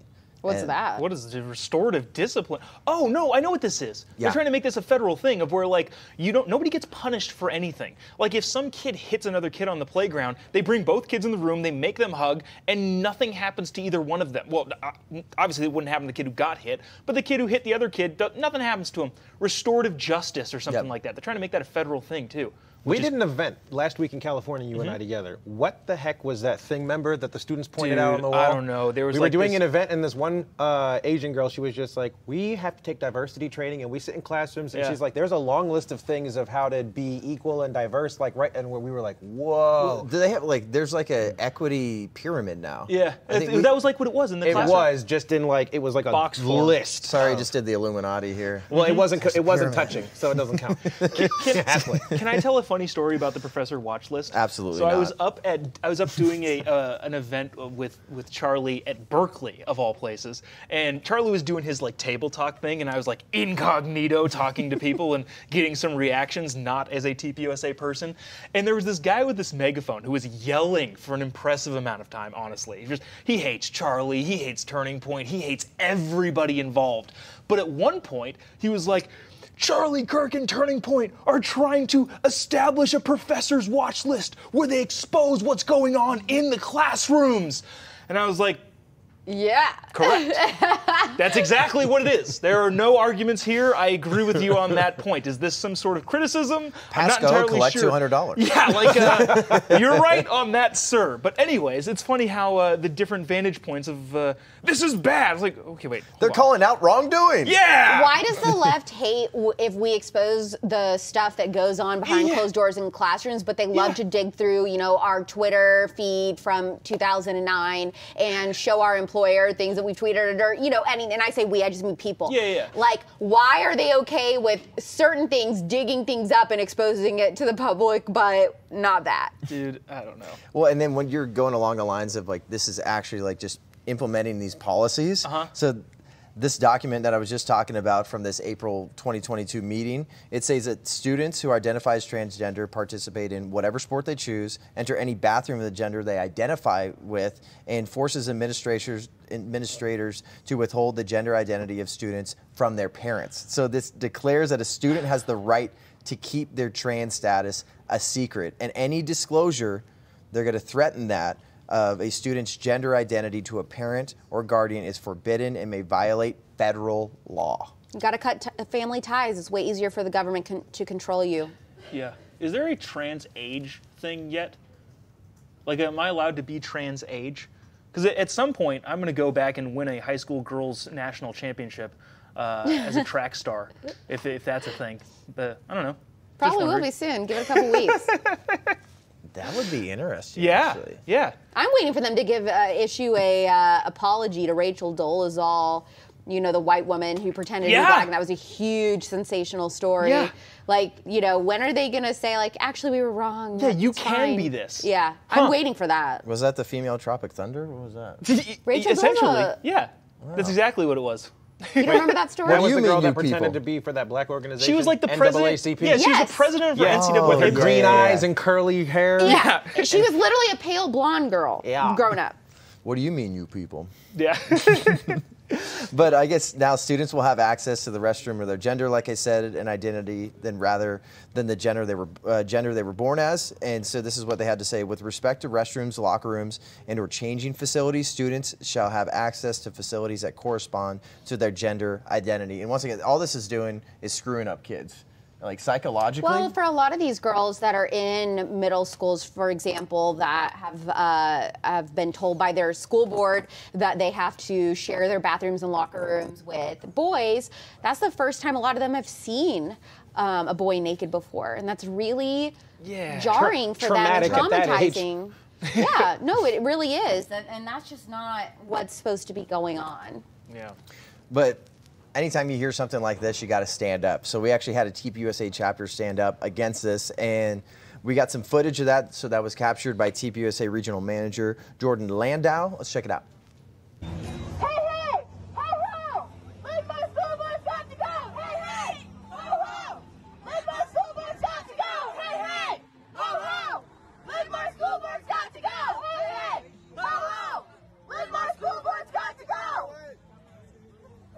Hey, hey, ho, ho. That's the first time I've ever danced to that chant. Hey, hey, ho, ho. Okay, I'm down with it. You love to see it, though, because I know we got some photos of this as well. And anytime you see something like this, sure, you can talk about it. We're here at TPUSA Live to expose these school boards that obviously are up to nonsense. And there's a few of them that just voted no. There's Matt and then Barry right there, because there was a 5-2 vote during this full capacity school board meeting talking about some of these policy changes. But people are making sure their voices are heard, and this is exactly why people need to run for school board right now. And that's why I love that, Charlie's on the front lines with a lot of this stuff. We just talked about the Scottsdale School Board. A lot of us went out there to make sure we support the people that actually want to make sure there is good education going on, not just indoctrination and then putting girls and young boys in these tough situations and ruining them psychologically. Totally. I feel like that you hit on a good point. I feel like a lot of people care so much about federal government and who the president is. There's real power at the local level. Like the school boards and your city councils, even your county supervisors or whatever they're called in whatever area you live in, they have some real power. So yeah, I appreciate people that are patriots stepping up and running for school board seats. Even though it doesn't sound super sexy, it's very, very important. Yeah. And then something I know we covered a few weeks ago, I think. So the LA Unified School District, just in case you forgot, they have an enrollment of almost 500,000 kids. Jeez. And it's the largest singular school district in the country. And take a wild guess what their budget is, Jobob. I don't want to know. I feel like it's going to make me cry. With their a budget slogan like that? A logo like that's that, the they gotta logo. be pushing 7 digits. Or $4. That's a $4 logo right there. I like that. Jeez, man. So for the 2021-2022 school year, their budget was $7.59 billion. Jeez. Yeah, I was telling you, it's in that 10-figure number. Billions? Billions. That's a lot. It's a lot. With a B. I mean, could have bought Twitter. I tweeted something yesterday that got people kind of upset, I think. It said, you're closer to being a millionaire than Elon Musk is. Yeah. Wow. That's not at all related to this, but that hurts to hear. But our update on this story was they have information and they're offering resources when it comes to abortion for teenagers. And so according to Breitbart.com, their website here for the LA School District is explaining that under California law, teens are not required to ask their parent or guardian for permission for an abortion. So once again, we don't want to co-parent with the government. And we have school boards, though, that are telling you, don't go to your parents. We got you. And you talk about grooming, that's just specifically manipulating kids to trust them and say, we got your best interest in mind. You want to get an abortion, you want to change your gender identity, anything like that, that's just totally up to you. And then Newsmax was stating, too, the LA district also partnered with Planned Parenthood for teens since 2019. I know you were mentioning some of that where's Planned Parenthood start getting into schools a little bit? They're already there in places like the LA Unified School District. Dude, what I don't understand about the left's philosophy here is all of the crazy stuff going into schools is only hurting the kids that can't afford to go to private school. Every person that I know that can afford it or has the ability to do it is taking their kid out of government schools. And so all of this crazy stuff is going to specifically hurt all of the people that lefties claim to be such advocates for. I don't understand the rationale behind that. Because there is none. Yeah, there you go. It's because it doesn't exist. That's why you can't figure it out. Well, I know you talk about this all the time, like how a lot of this whole trans movement and abortion and everything has become a trendy topic for these kids. So it's almost just like you are a part of a specific group if you get an abortion. That might be something that you can talk about on TikTok, or you're trans or something like that. Well, that's true. That's a really good point. I also think, hey, if your school is able to take you to go get an abortion and hide it from your parents, any predators that are working in that school that impregnates a child can easily hide their evidence.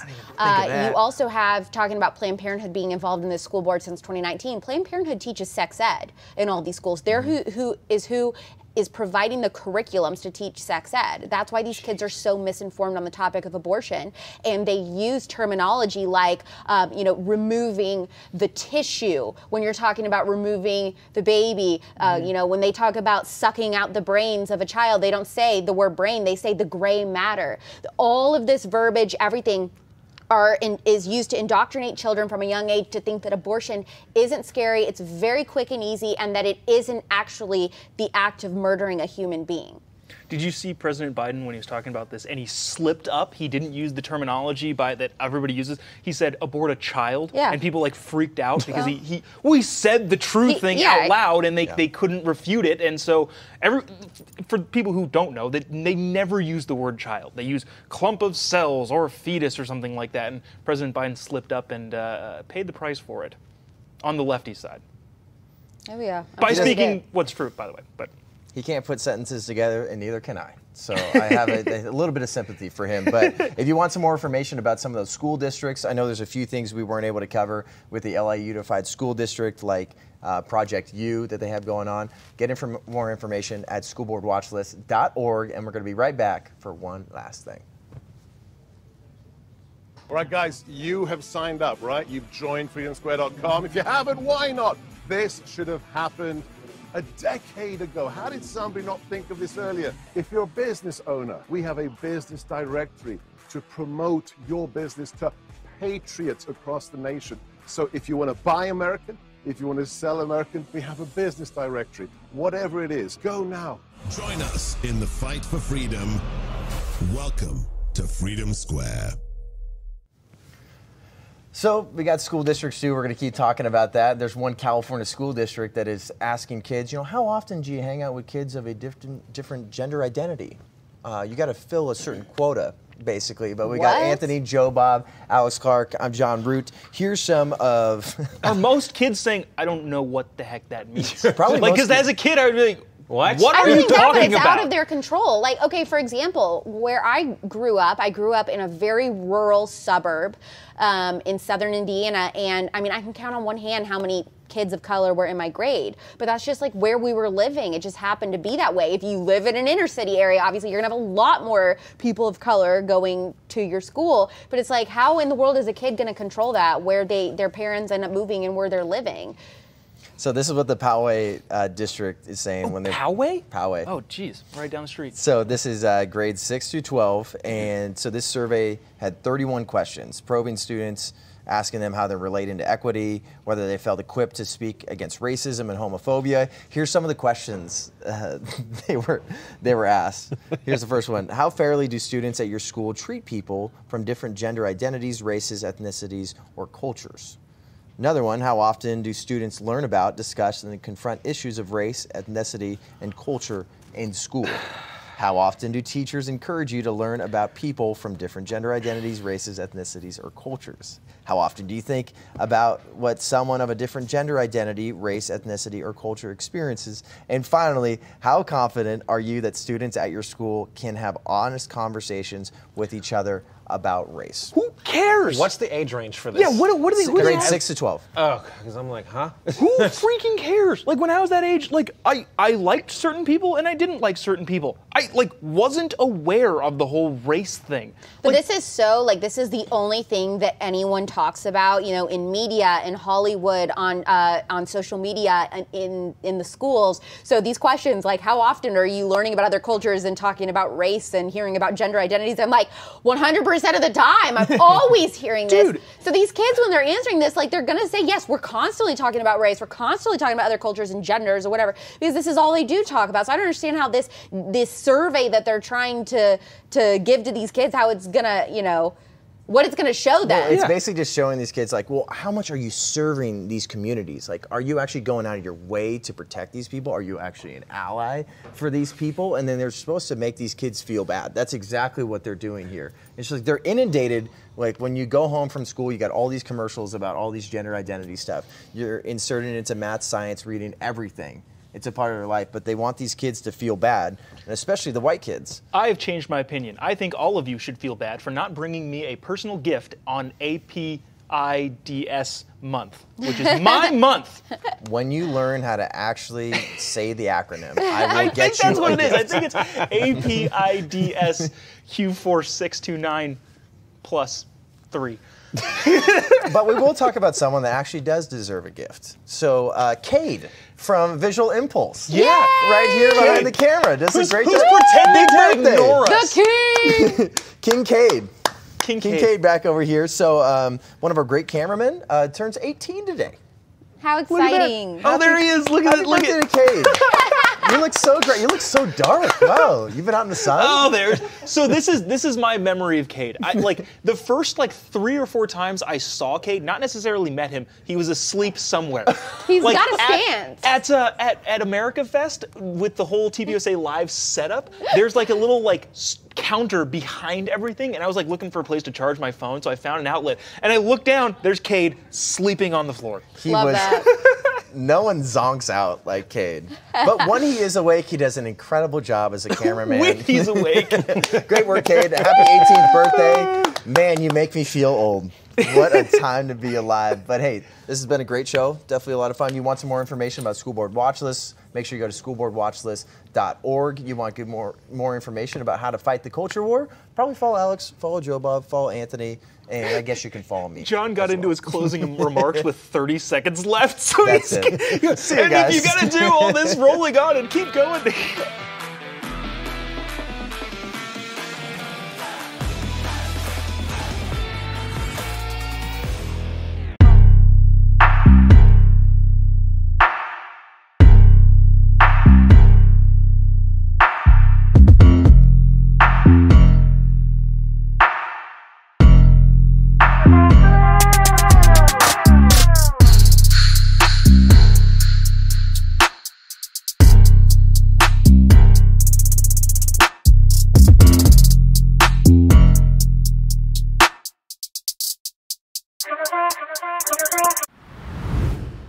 Well, ladies and gentlemen, welcome aboard today's edition of Human Events Daily, powered by Turning Point USA. Today's May 12th, 2022, Anno Domini. First headline today, this is an exclusive story for us. The violent left is leaving death threats for Wisconsin family action after their firebombing earlier this week. We're going to play some bombshell audio for you. Next, new DOJ notes reveal the FBI panicked after President Trump tweeted about spying. Third, new report from the CDC, fentanyl fatalities have hit an all-time record. Of course, you're not hearing about that anywhere else. And then finally, Hong Kong police, under the CCP's orders, have arrested Cardinal Joseph Zen. All of this and more ahead, Human Events Daily.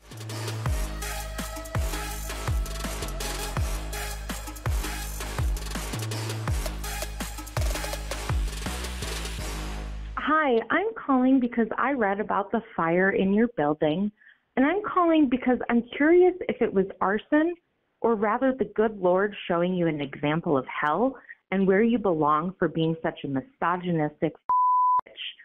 Thanks for basically going out there daily and making sure that women can't have control over their own bodies, and I'm so thankful that the good Lord finally took action on people like you.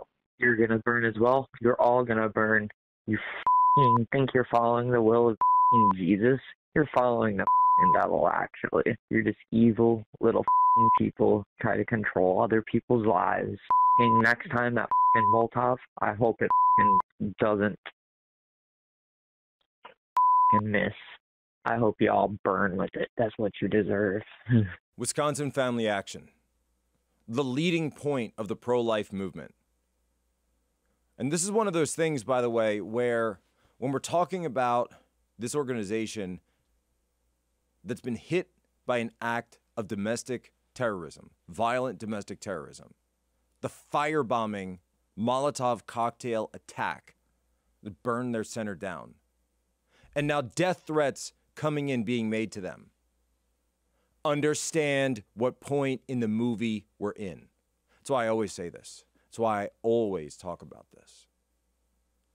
That's what the left is willing to do. That's what the left is doing. And you got Governor Glenn Youngkin out there. I know it's a different state, but just listen to this. Governor Glenn Youngkin out there, who campaigned as a strong conservative, and he's saying, we're going to issue a statement and we're going to call on the Attorney General to this. You're the governor, sir. Govern. You say you're monitoring the situation. No, we're monitoring the situation, and we're monitoring you, and we're monitoring the governor of Wisconsin, and we're monitoring the federal government and the local officials in Wisconsin as well. We're monitoring all of this. But that's the difference. That's what our job is.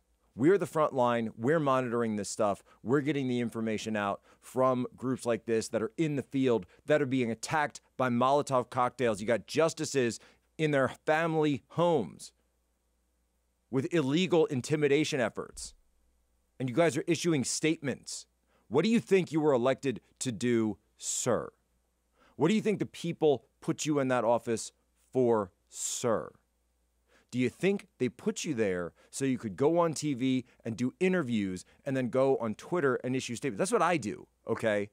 And by the way, the rest of that audio, that disgusting audio that we just played for you, and I apologize for having to do that, but I need to show you what we're up against. You need to know what you're up against in this world. If you take a stand for life, if you take a stand for Christian values, if you take a stand for just traditional morality in this country.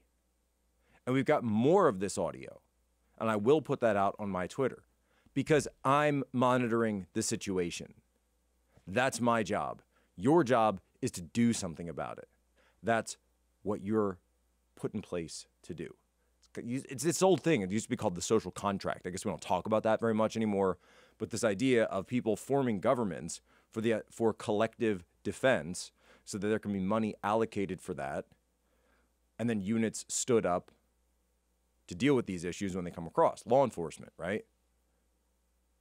So my question is, by the way, and we broke the story yesterday about Jane's Revenge, the domestic terrorist group that's claiming this attack. Here's my thought. Go into the phone records of all these death threats and investigate every single one of these people. Go Dinesh D'Souza on this 2,000 Mules level. Get the geo-tracking, get the geofencing. See if any of those phone numbers were near the area of Wisconsin Family Action during the night of the attack. You should be tracking those cell phone numbers. You did that already, right? I'd say that to the authorities in Wisconsin, the FBI, to the DOJ, Merrick Garland. You pulled all the cell phone data that was around that area, that center in Madison, Wisconsin for the entire 24-hour interval, right?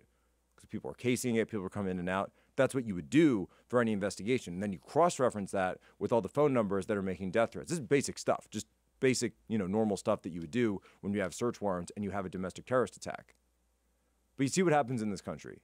We don't treat these things the way they ought to be treated.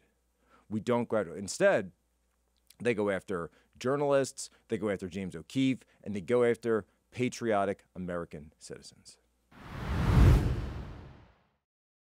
Remember, he and his lover, Lisa Paige. What a group. She's going to win. 10 million to 1. She's going to win. I'm telling you, Peter. I'm telling you, Peter, she's going to win. Peter, oh, I love you so much.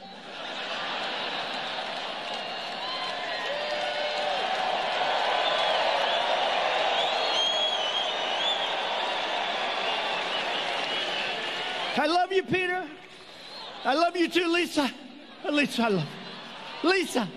Lisa. Oh, God, I love you, Lisa. And if she doesn't win, Lisa, we've got an insurance policy, Lisa. We'll get that son of a out. We got an insurance policy. Well, new DOJ notes are out revealing that the FBI was in a panic after President Trump tweeted that he knew he was being spied on. This comes to us via a report in the Epoch Times by the great Jeff Carlson and Hans Mank. Just two of the most finest. If you go and look on Twitter, go and follow Jeff and Hans immediately. Right, these guys, I believe they're both verified now through Epoch Times. They came up the hard way. They were grinding day in and day out, digging through the documents, putting together connections. I think it's so great to see these guys, to see their rise, to really go through. And they are the the crumb crunchers, right? They're the real crumb crunchers that are they're putting it all together. They're putting it all together and they're making it make sense. They're laying out the map. They're laying out the case.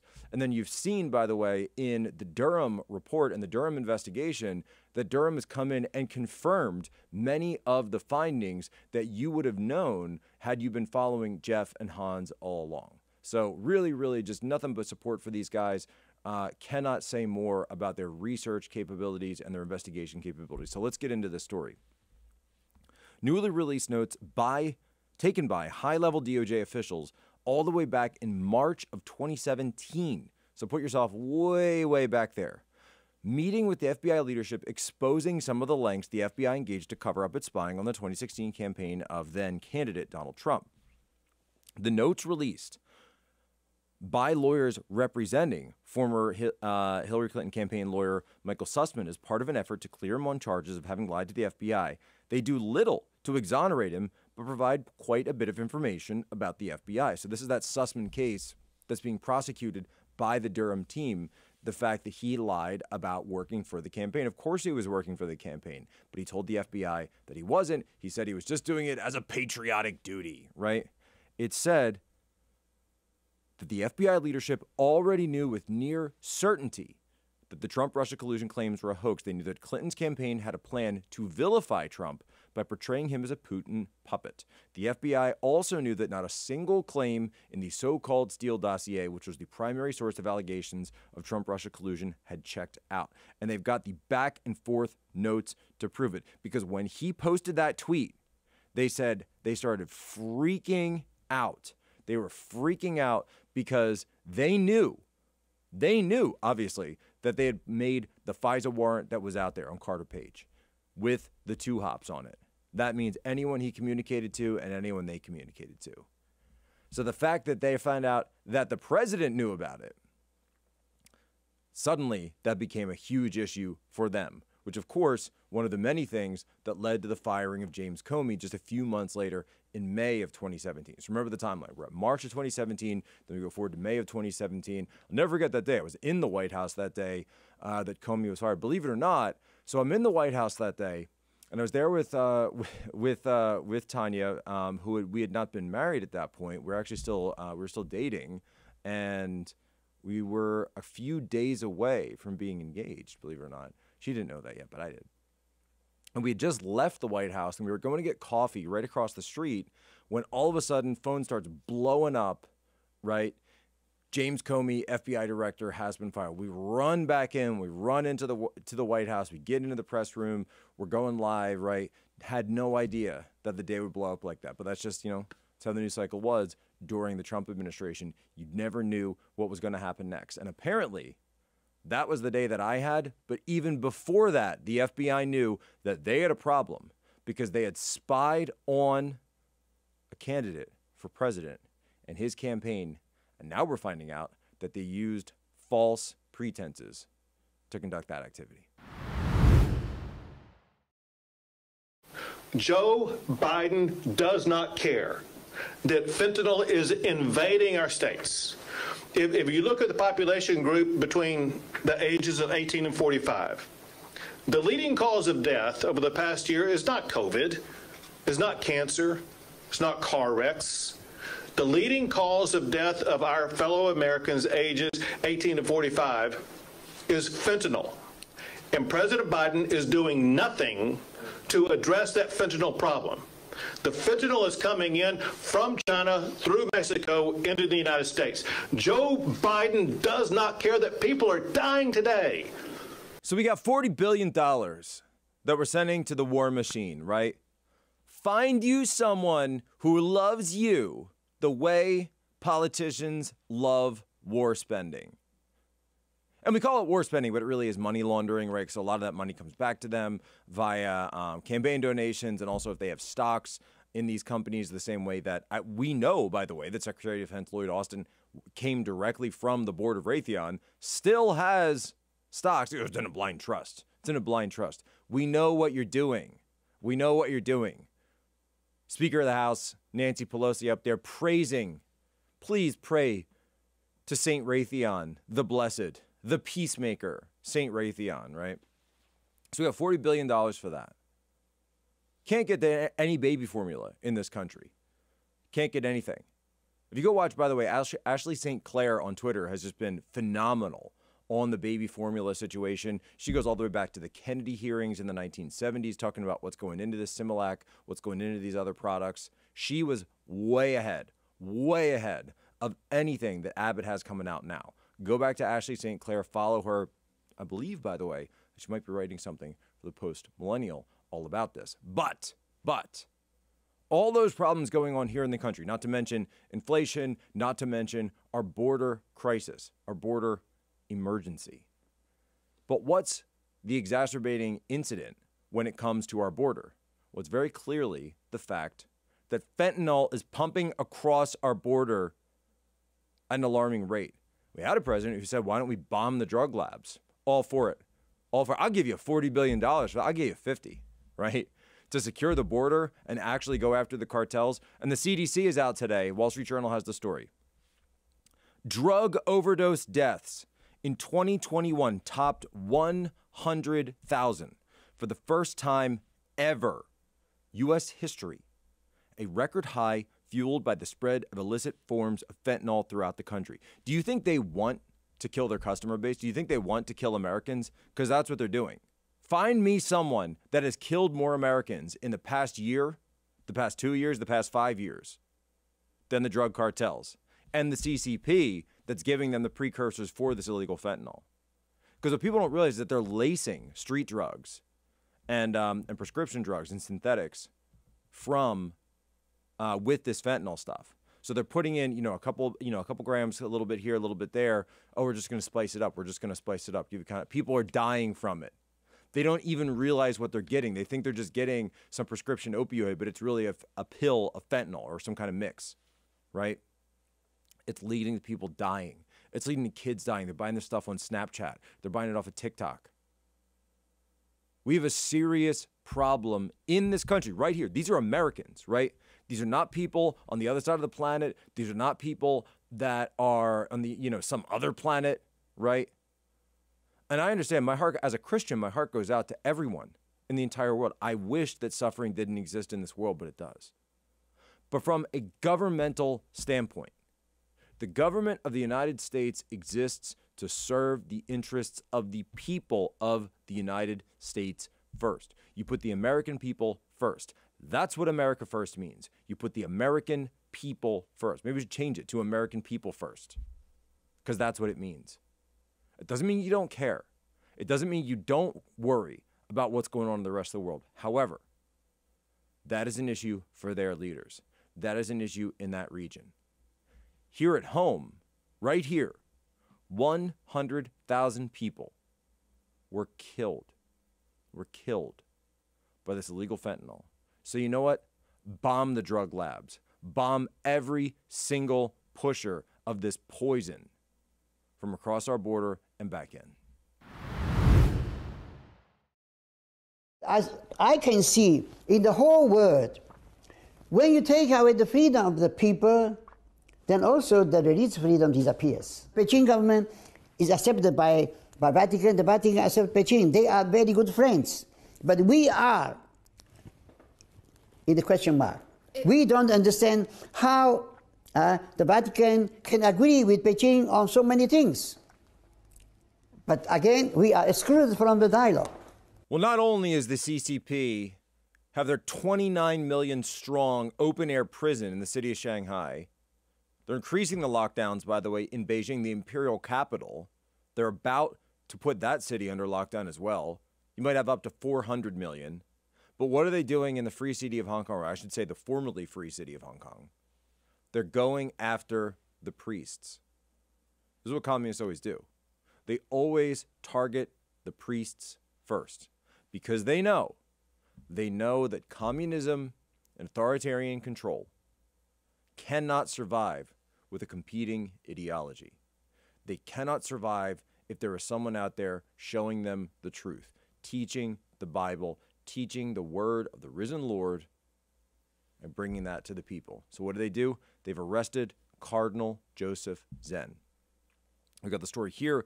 Cardinal Joseph Zen and 4 staffers were picked up by the Hong Kong police after an 8-month investigation into the 612 Humanitarian Relief Fund, which helped pro-democracy protesters pay for their legal and medical services. Zen was arrested and is being questioned, rated a cardinal in the city of Hong Kong. Hong Kong police and the Hong Kong Catholic Diocese have not issued any statement on the arrests. Zen, who was one of Asia's most senior clerics, has spoken out against Chinese President Xi Jinping and the growing authoritarianism in China under his rule several times. A lot of pop singers, a lot of activists have pushed out against this. This is all about a law, that security law that was passed in 2020 that allows the government of Hong Kong and the police of Hong Kong to go after who they deem a political dissident to the CCP. This is what total control looks like. What they're doing to Hong Kong, what they did to the free city of Hong Kong, that's what the Party of Davos, the CCP, the Great Reset, the Schwabites, that's what they want for all of you. That's the type of authoritarianism they want here in the United States. You look at Hong Kong, you see where they want the U.S. in 20 years, or maybe even less than that. This is what happens when you have total control. Because, of course, they're not saying that has anything to do with his stand for freedom. Of course, they're not going to say it has anything to do with his Christianity. No. They're going to say, well, he's a foreign agent. Oh, he was supporting foreign causes. They're going to call him spreading disinformation, extreme, right? They're going to come up with anything. They're going to find anything they can, right? Remember what the head of Stalin's secret police said. Show me the man and I'll show you the crime. Show me the man and I'll show you the crime. If they want you, they're going to find you and they're going to come get you. So pray for Cardinal Zen. Pray for him and pray for the people of Hong Kong. Pray for everyone that lives under the boot of the CCP. Pray for the people of Shanghai too. And the people of Beijing, the Lao Beijing, the regular people. They don't deserve this. They don't deserve what the CCP is doing to them. These are the people that brought me into their homes. They taught me Chinese. They were my neighbors. They weren't involved in any of this. The Chinese people are the first victims of the CCP. The first victims of communism in China is them. And of course, just like in Russia, just like everywhere else, it's always the priests they come for first. And that's it for us today here, Human Events Daily. Now, more than ever, your podcast for people who don't like podcasts, right? Our promise, our oath, our solemn vow to you, be good, be brief, be gone. And of course, leave us with just one of your 5-star, share it with one of your normie friends and then leave us your 5-star. You can leave 10 5-star reviews. Leave 100 5-star reviews while you're at it. Seriously, one little quick review like that helps a lot, helps with our rankings, helps us with our metrics.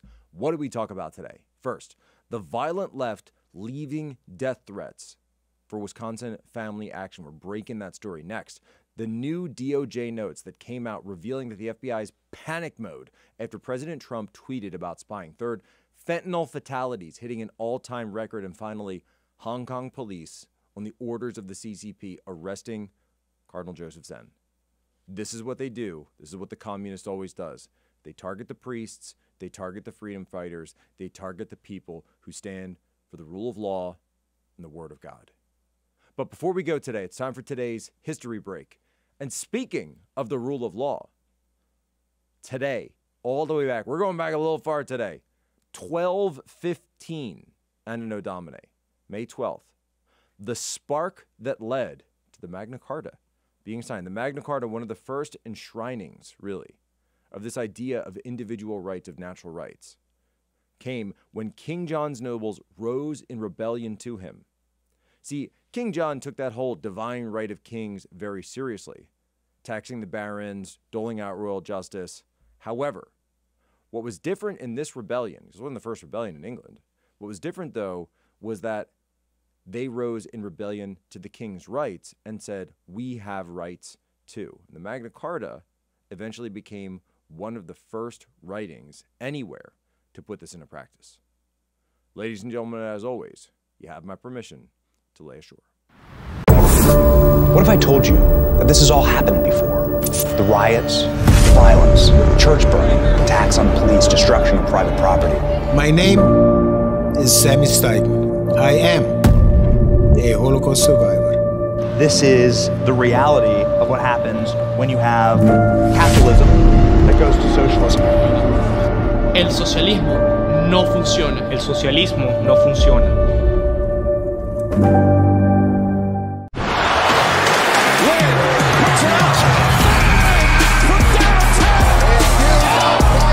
What's poppin', everybody? Welcome to the Breakaway podcast. We got a Sunday conversation with a couple of your favorite hosts. You listen to us every single week, but do you actually know us? So Brian and I were chatting. We're like, why don't we just start getting a little bit more open about who we are, where we came from, and our goal for the show? Because I know when we very first launched, we had basically just like a half-an-hour show for people that didn't know. We had some people flying in across the country. We had some really, really big names. We had Steve Weatherford. We had David Akers, Tito Ortiz, Kenny Dobbs, who is an absolute beast in the street ball circuit. But it was just half an hour. In the first episode, we were talking a little bit more about who we were and where we came from. And I thought it would be a good time to just kind of open up about that. Yeah, no, for sure.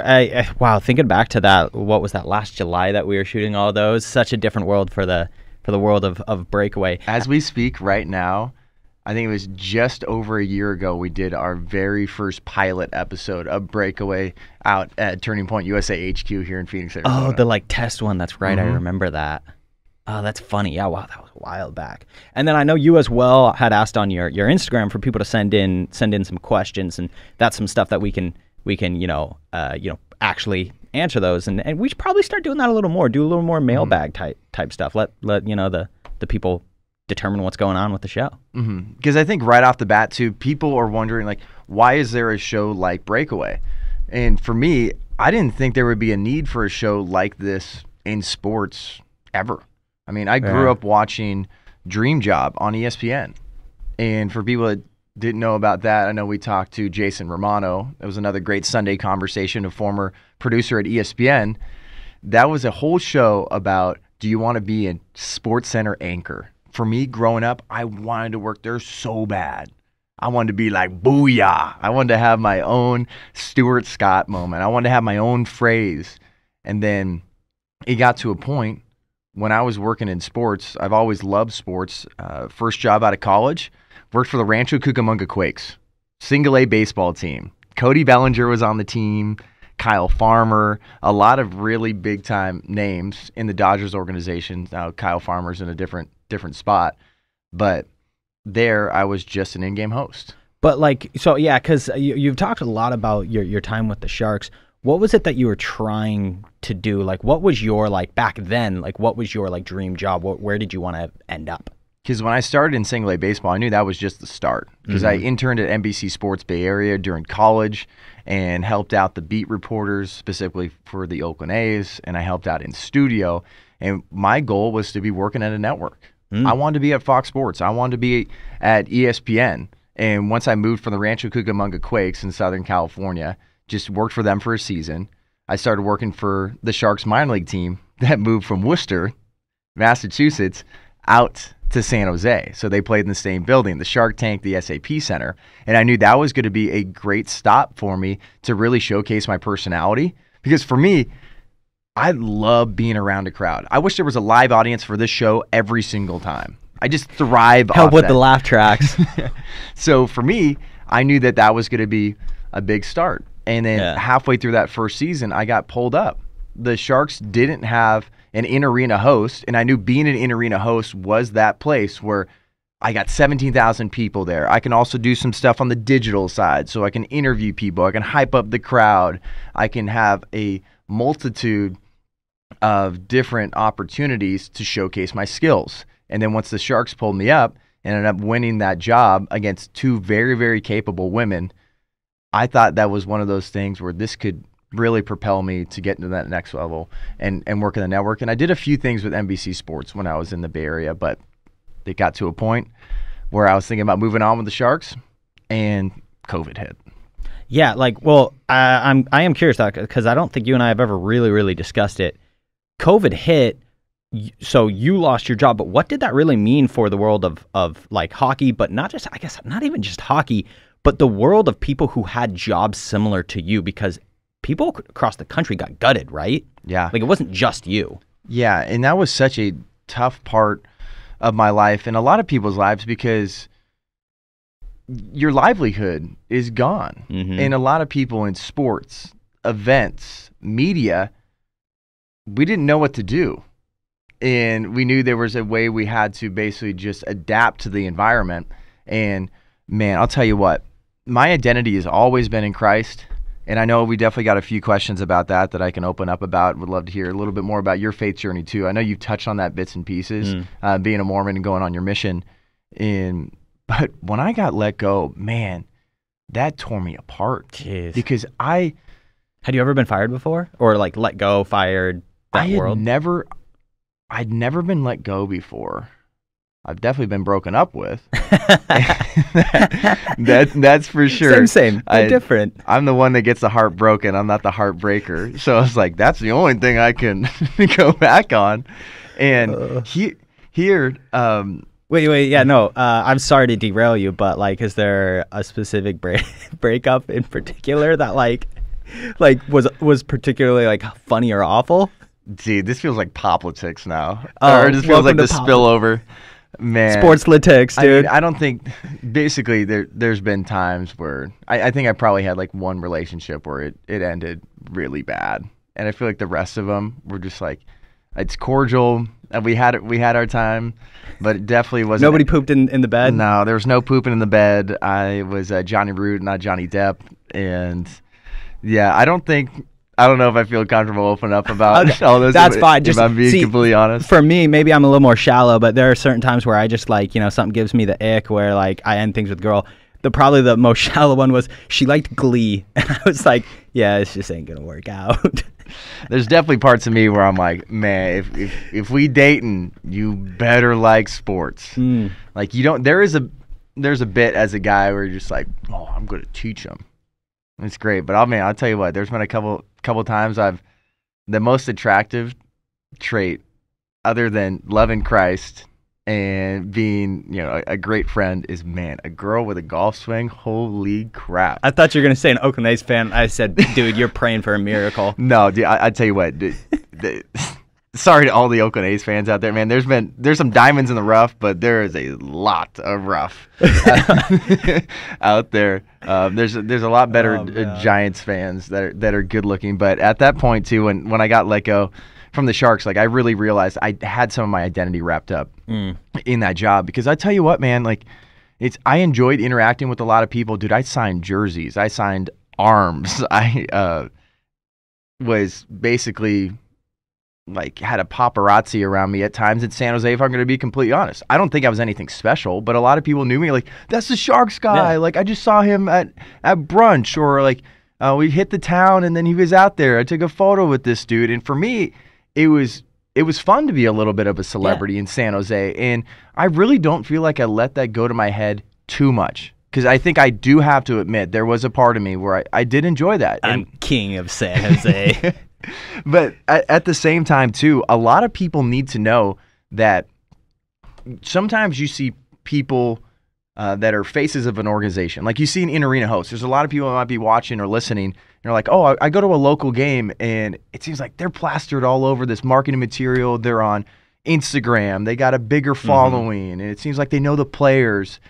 It's a struggle, man, to get into sports media. That's what I always try to instill in people. I was not making much money at all. I feel like season after season, I started to garner a little bit more respect. But you were probably making similar to like what the minor league baseball players were making. Like you were probably on par with them.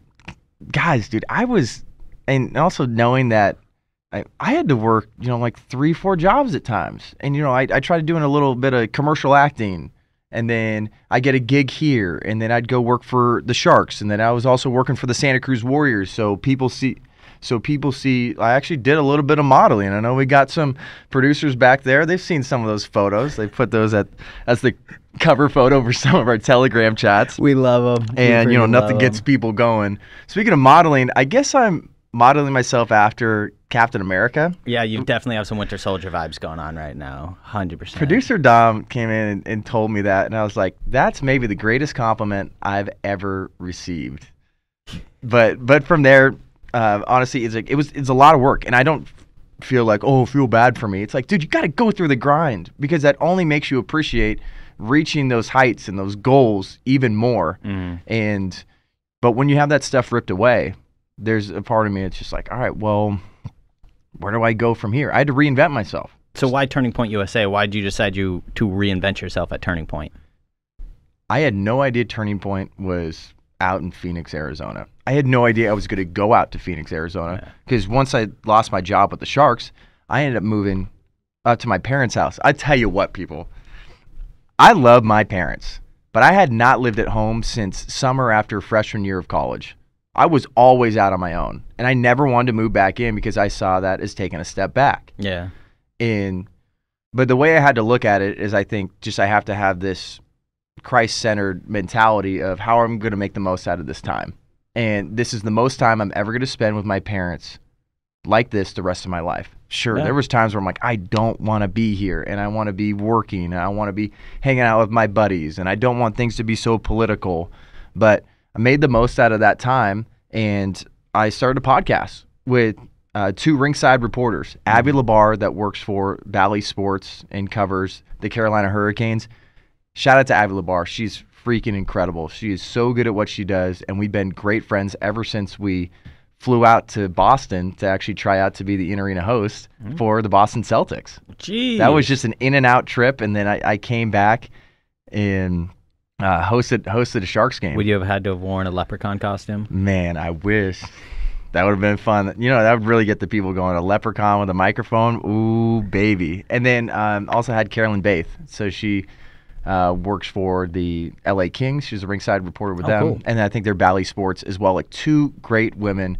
And talking to them, all right, what are we going to do? So we had a podcast called Sidelined. And we're like, this is perfect. We've been talking about a podcast about how we can come together and talk about what's going on in sports media.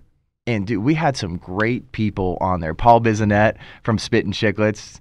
Biz Nasty's the man. He is so funny. I think him, NHL on TNT, has been really, really solid. Molly McGrath joined us as well. Cabby Richards, who works for Sportsnet in Canada. He's been a great mentor of mine. And know what's great about some of these people? It didn't matter about the politics. We literally talked about what's your sports media journey? What are you doing right now when you're not able to go into studios? And I think it found a lot of good success, and it helped me hone my craft. And then I got to a point where I was working for Fanatics, and some people know this story a little bit, and they are the major merchandiser for sports leagues out here. So if you go to an Arizona Cardinals game, you go to an LA Rams game, you go to a Sharks game, it's going to be like, here's the Sharks store, a Fanatics experience. And I've had a relationship with them for years. And then once I moved out here, I was hosting some live shows for them. And DeAndre Swift was one of the interviews that I did, Detroit Lions running back. And I would just chat with him about, anything. It would be fun. We'd bring in some people that bought some VIP passes to be a part of this Zoom call. And they had this whole live show. And that was after I moved to Arizona. And I was actually working at Turning Point at the same time I was working for Fanatics, but nobody knew I was working at Turning Point. Dipping. Because I was like SEAL Team 6. I was like, all right, I moved out here. My buddies were like, dude, you can host remotely anywhere. Yeah. And so I'm like, all right, great. So I can host some of these sports shows, still have my foot in the door here, and then do some good stuff for the conservative movement, because I wasn't ready to come out as conservative, which is such a crazy thing to think about. Because I knew being conservative didn't define me, But for a lot of executives and outlets and networks, that does define you. Yeah, it's immediately like, oh, well, let's check this guy out, but, conservative, yeah, we don't want any potential controversy, so we're just going to move on to somebody who's not. Because they'll go with the consensus thinking. So what ended up happening was, while I was working here, I just felt like a lot more empowered to, I had a lot of conversations with people. I wasn't really open about all this stuff on social media because, once again, it's career suicide. So the advice that I give people, I'm like, you can't just go out guns blazing with this conservative stuff and be like, I don't get why I lost my job, or I don't get why I am just having tough conversations with people about this, or I don't understand why people hate me. Like, people are so unbelievably emotional.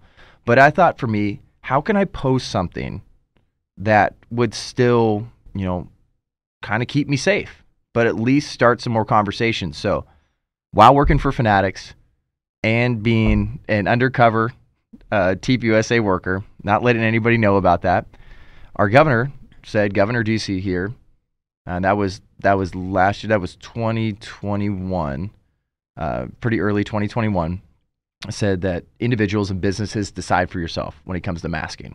So for me, I was like, I hate going to the gym and wearing a mask because I really don't feel like the science stands up that we're really keeping each other safe and that this is actually really good for me. So I was like, great. He came down with this order. So I went to East Sporta, my gym out here. Well, and gyms were one of the first ones to jump on of immediately. They went, okay, optional, like it's our choice. So you guys don't have to wear them anymore. Exactly. So I show up there. And then for me too, like what I normally did was I'd walk into a business and I'd ask them, like, do I need to wear a mask? So I asked people at the front, hey, do I need to wear a mask? They're like, no, you guys don't need to wear a mask. We still are as workers, but feel free to decide for yourself. What a concept. But from there, I was like, dude, there was a few people I interacted with at the gym, not just white, blonde hair, blue eyes, like right-wingers. There were some people, like there was this one Hispanic dude that was like, he came up to me, he's like, dude, he's like, I can't believe it. He's like jumping up and down. He's like, this is great. Like he said, I'm free. I was like, this is cool. And so gym mirror selfies never look good. But for me, I was just like, the hell, I'm not going to ask somebody to take a photo of me. Yeah. Here, you get that real quick. Make sure to get a quick pump in before you take the picture. Oh, for sure. Definitely had to just do a couple curls and then curls for the girls. Wait. How much can you curl? I have no idea because I never max out when I curl. Okay. I feel like it's usually. Well, what's your standard? Like, what are you curling on a regular basis? I mean, yesterday when I was curling, I'm usually doing like a 4x12 like set. I do like supersets usually. So usually going to be like 35. Okay. Because I see those like absolute beefcake dudes at the gym who they are like grabbing like 90s. And those are my favorite people at the gym, dude. That's, I aspire to be them one day. Those people are bonkers. Like, I love those guys. Those guys freaking meatheads. So I was just trying to qualify how much of a meathead is Jon Root. But yeah, no. So you take not much of a meathead. You take this, gym mirror selfie, thinking nothing of it, and then I posted on Instagram. And for me, I posted on Instagram and Twitter, and I think I posted on Facebook as well, just all my platforms, and basically just ended up saying, thank God I live in a place where I can decide for myself. Thank God for freedom of choice. People lost their mind. Simple as that, because that was during a time where people literally thought that I was killing people. I was called the worst names. People were they were throwing out death threats to me. They're saying, I hope they said, I hope this guy, this white supremacist dies. I hope this like Nazi looking dude's family is murdered. Of course. And I mean, this kind of stuff where it was just so emotional. And for me, I was like, wow, this backlash is crazy. But the way my mind was working was, this is also funny because people were trying to make fun of me for my legs. I don't really feel like I don't have chicken legs, but man, there was some really, really funny comments that I got or replies. So, all right, let's take a quick break from our conversation and talk about food. One of my favorite parts of my life. It's a huge part of the sports experience as well. What if you could buy food you need for your watch party and donate to TPUSA without even leaving your home? You'd say, John, get the F out of here. But you can do that now with Good Ranchers. They sell 100% American meat, and they believe so much in what we're doing right here at Turning Point USA. They're going to donate 50 buckaroos to TPUSA on your behalf when you purchase from them. Good Ranchers delivers steakhouse quality beef, chicken, and seafood right to your door. And with our code TPUSA, you can donate $50 to our mission while getting absolutely delicious food. You can probably hear my stomach rumbling right now. Head on over to goodranchers.com/TPUSA today. Ribeyes, New York strips, gourmet burgers, and so much more good stuff. Order now with promo code TPUSA, and $50 will be donated to our mission of sharing and preserving true American values, which make sports great. Go to goodranchers.com/TPUSA to get a box today. Once again, use promo code TPUSA at goodranchers.com/TPUSA. Do good while you eat good. Now back to our conversation. What I did the next day was, I've been really thinking a lot about what you guys said. And when people read that, they're like, oh, he's going to apologize. He's going to bow down to the woke mob. This was a picture of me at the leg press. I said, I've been thinking a lot about what you guys said. I've decided not to skip leg day. Thanks so much for keeping me accountable. And people lost it because I'm like, I got him. But from there, it led to that was like a full weekend of just like, I'm going to troll these people. And I think a lot of people were just like, this is fine. Like, he's allowed to do it. This is legal. And I'm not saying that COVID's fake. I'm not trying to undermine what anybody else has gone through. And I mentioned that in the comments too. I replied to a bunch of people. I think pretty much everybody, except for the people that called for violence or something like that don't deserve a response. Yeah, no. I got a call on Monday from Fanatics, and they said that you're not going to be hosting the next show. And that show was going to be with Andy Pettitte, so legendary Yankees player. And I asked them for a reason why. They wouldn't give me a specific reason. They said, well, it's just a decision made by higher-ups. I'm like, well, then let's talk to higher-ups. And it's like, well, it doesn't seem like you were properly vetted. And I was like, what are you talking about? We've had a relationship for years. So, like, don't beat around the bush, because I know this has nothing to do with skill set, because you've literally said these are some of the best meetings and shows that you guys have had. And from there, they're like, it's just a decision. I hope you just kind of keep us in mind in the future, and we'll let you know. I was like, you were literally just putting me in a limbo period. That's it. You aren't actually like really letting me go. So I said, so what's the real reason here? It's like, it's just the decision's been made. So I'm like, all right, if this is not going anywhere, I'm going to hang up the phone. I was so heated. There was a part of me that's like, yes, sure, I understand there might be a little bit of backlash. And especially as Fanatics, they're a big growing brand.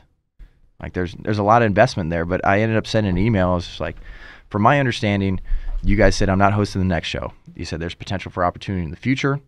I'd like to talk to the person that made the decision, because it seems like I'm not getting a real answer. Just got a fluff response. That was the end. From there, I was like, F it. Let's roll. Let's talk about the wokeness in sports, and I'm sick and tired of being silent. Well, and so that's what, as you're saying that, it was making me think, obviously, do you think that this, like, they of course were getting rid of you because they're like, oh, well, now he's an open conservative. We didn't realize that before. Gone. Do you think that pushed you to a new level of your, like, willingness to be politically active? 100%. And so I kind of think that is something that is an unintended consequence of what they've been doing over the last 2-3 years, because it's not a singular story of just Jon Root. I feel like, some of the women who we've talked to in women's sports who are being, attacked through all of that stuff, and then just like people seeing the wokeness on and off the field, but then just take it to the, outside of that. I feel like it's the unintended consequence that these people are doing is that they are, empowering is not really the right word. They're awakening these people to, they're going, hey, you know what? No, actually, this is a way worse situation than I thought. I am willing to be way more outwardly vocal about what I believe. Well, the thing is, you have this specific woke mob, and I'm just going to bring that up. A lot of people are just like, well, why do you constantly just bring up politics? And I was like, well, when there's politics involved in it, I will bring it up. I think politics in sports has absolutely ruined sports. It's made people tune out in the millions. People are stopping buying league passes. They're not buying jerseys or merchandise. They're not going to games. And then you have people like me, where my entire life was sports and trying to grow in my craft and trying to get to the next level. So I thought there was a part of me where I need to be silent. I was terrified to like a Ben Shapiro or Charlie Kirk tweet or anything conservative because I knew that would show up on timelines and potentially I would lose out on opportunities. So, but people like this specifically, this has been a great place to come talk about the women's sports issue. I don't think there's any other podcast out there that's had the caliber of guests or the conversations that we've had. And a lot of it comes down to people have been silenced. And luckily we have a show like this that we've been able to come together. And I'm so thankful for you jumping on board here. I think we got to talk about that background a little bit, but that's why this show is so important. Like we just got to make sure that we amplify some of these voices so we can have more conversations and figure out how do we make sports better. And if we make sports better, I think that can make society and culture better, because just like we talk about Andrew Breitbart, the downstream, I think there's an aspect of sports that it can really make an impact in our country and in the entire world. And if we lose sports, I think we start losing society and culture. Well, and so you say that because obviously you reference Breitbart's politics is downstream from culture. Do you think culture is downstream from sports? I think not specifically. I wouldn't say it's like a perfect analogy, but I think sports makes such a massive influence on culture. Yeah, and specifically because it brings people together unlike anything else. And I think that's the reason that we're both in sports. It's an outlet away from politics, the craziness of the world. But there's times where people look to sports for some sort of comfort. Think about 9/11. 9/11, something that a lot of people will bring up, tens of millions of people will bring up George Bush throwing out the first pitch. Yeah, it was a great moment for the country. Everyone loved it. And then you talk about some of these football games. You have a massive flag out there. I forget the guy from the Packers, but ran out with an American flag. These are things where it's just showing like, hey, we are the United States of America. We are together in sports. We are going to look to sports as an outlet and as a comfort. But right now, we don't look to sports as an outlet or a comfort anymore. Maybe people look to it as a comfort, as an affirmation and a validation of their crazy politics.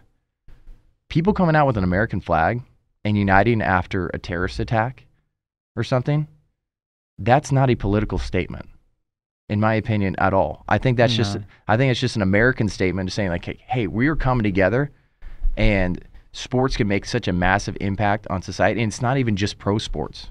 You talk about just growing up in sports throughout your life. You want to make sure you have coaches, mentors, and people around you that instill teamwork, determination, grit, how to basically interact with other people. There's a lot of stuff that you learn and skills in sports that people need to learn, but right now people are just tuning out. Absolutely, and not to backtrack, but I want to highlight on something you said a couple minutes ago. You mentioned about the dip that we saw during 2020 in sports, when that was when the wokeness in sports exploded, but there was also a number of other factors.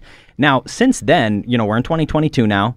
The numbers have all risen back. Like they're back. People are watching sports. Do you think that America as a whole, kind of just got over the fact of the wokeness in sports and kind of acclimated to it? Or do you think the leagues pulled back on how much wokeness was going on there? Because yes, people stopped buying jerseys and they stopped watching.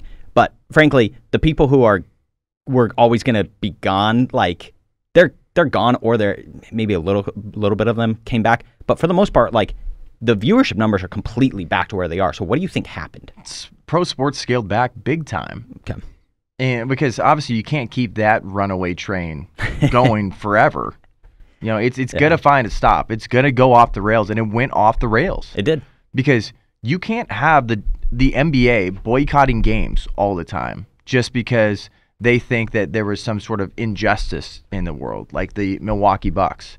I mean, now we find out that, Jacob Blake, we knew at that time the dude had the knife and he wasn't innocent and he raped his baby mama. Things like that, where that's what you're going to boycott a game for. And people saw that. They're like, this is your idol? Yeah. This is the person you're going to highlight? And that's when people tuned out. And then with the NBA, they decided, we got to get rid of Black Lives Matter off the court. We got to stop having social justice nonsense talked about all the time. There's bits and pieces of that are still there. Do you know where Black Lives Matter still exists, the logo within the world of sports? Big time? Well, I mean, I know that the University of Michigan had that on their jersey during March Madness. But right now, like, when you watch it, what is the greatest show on television sports-wise currently? Well, you got NBA and TNT. Is that what you're talking about? Yeah. Inside the NBA TNT, it's in the background. Look over where Shaq and Ernie sit in the back. It is still there. They still have it there? They still have it. Man. That's what I'm saying. But remember, TNT is CNN. That's all interconnected. And so that's where it's just funny because, yeah, exactly. And that's why, I did ask you leading a little bit. But yes, like the league scaled back big time because of how much of a disaster it was in the COVID year. But we are still, like, there is an element of it that isn't going away anytime soon. Like there's an element of it that is here to stay.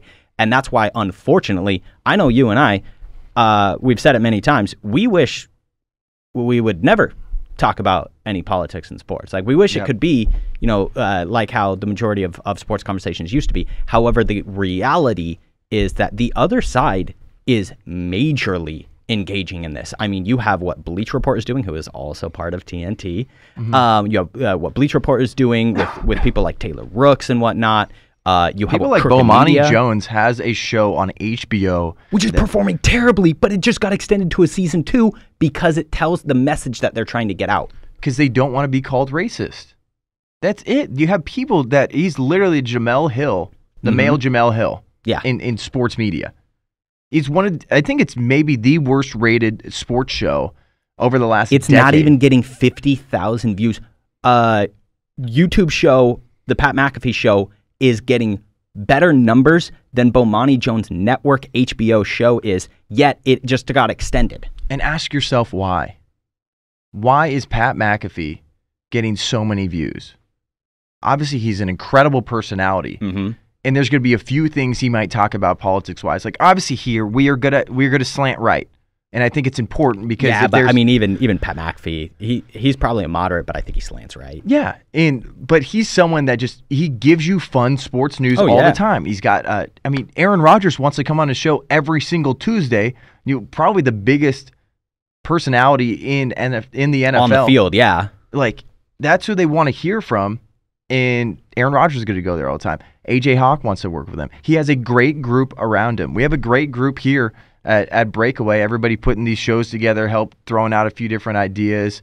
Dom throwing out some nice little comments about how I look like Captain America. Always appreciate that stuff. I think the reason why people are gravitating towards a Pat McAfee, or who is kind of the new one, we were kind of just talking about him right before the show, JJ Redick, and JJ Redick is referencing Draymond Green, because even though I don't agree with, like, look, JJ, dude, he went to Duke. Okay, JJ, Yikes. Draymond is lefty. However, the reason why on a sports level people are gravitating towards, Pat McAfee, JJ, Draymond, one, I think the fact that they are former players is a big deal. I think it is. People are kind of sick of the blog boys. Well, because that's why there's an aspect of, I know when we covered Jeff Garcia talking about Mina Kimes. Yeah. Like, Mina Kimes, she's a good football mind, no doubt. But there's always going to be this criticism if you didn't play professionally or you didn't play at a high level. Like, I deserve to be criticized. I hope that bringing up some of my background and some of my credibility helps me as a sports media professional. But I know if I keep reaching up that I'm going to get, rightfully so, criticized because I didn't play at a super high level. I was a punter for a D2 team. And let's go. Zeus Pacific, baby. Let's go. No longer got a football team there. But at least they went out on top with Ruth the Boot, baby. Yeah. But I mean, you're gonna get criticized. But there's new sports media personalities like JJ Redick, who got a great podcast. Draymond Green has got a solid podcast. But because they're real, that's why people like them. Yeah. But also, like you mentioned, Mina Kimes. Do you think she is the most protected voice in sports right now? Like whenever anybody comes after her critically whatsoever, the entire sports media world, because remember, it's very similar to comedians. Remember when Will Smith slapped Chris Rock, comedians as a whole, they banded together and were like, screw Will Smith, we all have Chris Rock's back. There's a certain extent where the sports media people, these journalists and whatnot, they're an in-group, they're a tribe, so they get each other's back. And Mina Kimes says ridiculous stuff culturally. Sports-wise, I actually agree with a lot of her takes. But she says some ridiculous stuff culturally, but then as soon as somebody starts to criticize her, bubble wrap comes around and everybody rushes to her defense. It's kind of crazy. I don't know if there's anybody else who is as protected in the world of sports. Maybe LeBron, but even LeBron gets some criticism. Yeah, LeBron's always going to get some criticism, but he's the kind of guy, it's like he's a good businessman. And, you know, he's a family guy. And there's some things like he hasn't gotten in trouble. So, like, I've always said that I can admire that about LeBron is, like, obviously he's pulled so much nonsense, and I am so far on the other side compared to him politically. But there's some things that attract people to LeBron. And he's just going to be one of the best athletes that we ever see in our lifetime or maybe even ever. So when we think about sports media personalities, Maria Taylor, she was definitely this huge thing that was going on. She wants to get more money here. And then is she going to stay at ESPN or are they going to pay her? And if they don't, we got ESPN that might be called racist. And then is she going to go to NBC Sports? I don't think she was as protected as Mina Kimes. But I know you probably got about like 5 minutes or so, yeah? Yeah. You got about 5 minutes. So I do want to transition a little bit here and talk about you. Sorry that the last 5 minutes is that's. Oh, I'm not interesting, John. Don't worry about it. No, but I think people need to know, especially here when we talk about like media personalities.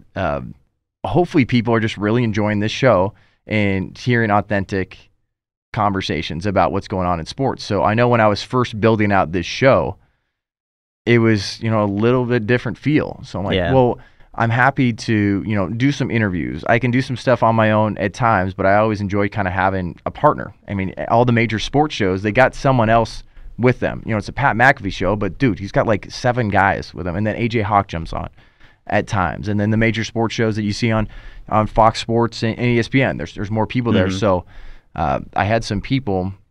Shout out to Marcus, no longer here at Turning Point USA. He's like, dude, I was like, dude, you need to talk to Bryan. Bryan's a big sports guy.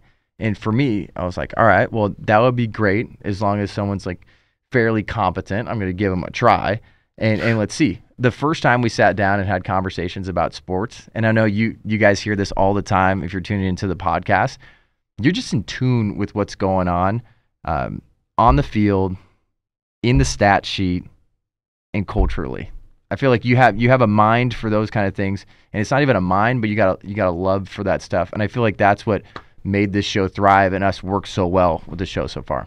Yeah, no, I mean, obviously, yeah, because I love to go after the sports media personalities and journalists and whatnot, because even though I'm sitting here doing this with you, that's not what I am, dude. I am literally a fan sitting behind the mic. That is all I am. And yeah, like obviously, as you were referencing, it's because I was in this network already. My background, obviously nothing to do with sports whatsoever. I have been over the last 4 years, I've been working with Charlie, and that's why I'm, you know, involved here with things to doing with Turning Point USA. I work on the Charlie Kirk show and assist over there. And so being, you know, around the world of like podcasting and radio and whatnot, that's not entirely new to me. However, actually being behind the mic, that is. However, it's been a lot of fun. It's been fun to be able to do this, and like I said, I'm a fan. That's literally all I am. I have no qualifications whatsoever other than the fact of I love, you know, sports. I love the meritocracy of it. I love the idea of being able to build and construct teams and how teams work.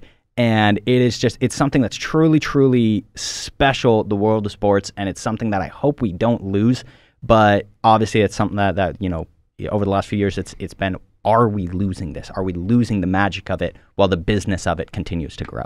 And I think that's what's fun about this show. And with you, it's like we don't take ourselves too seriously. Not at all. Like we're not going to. It's like obviously I'm going to give you my credibility. I'm going to give you my background, but I'm not going to be on this high horse of like, oh, don't you ever criticize me.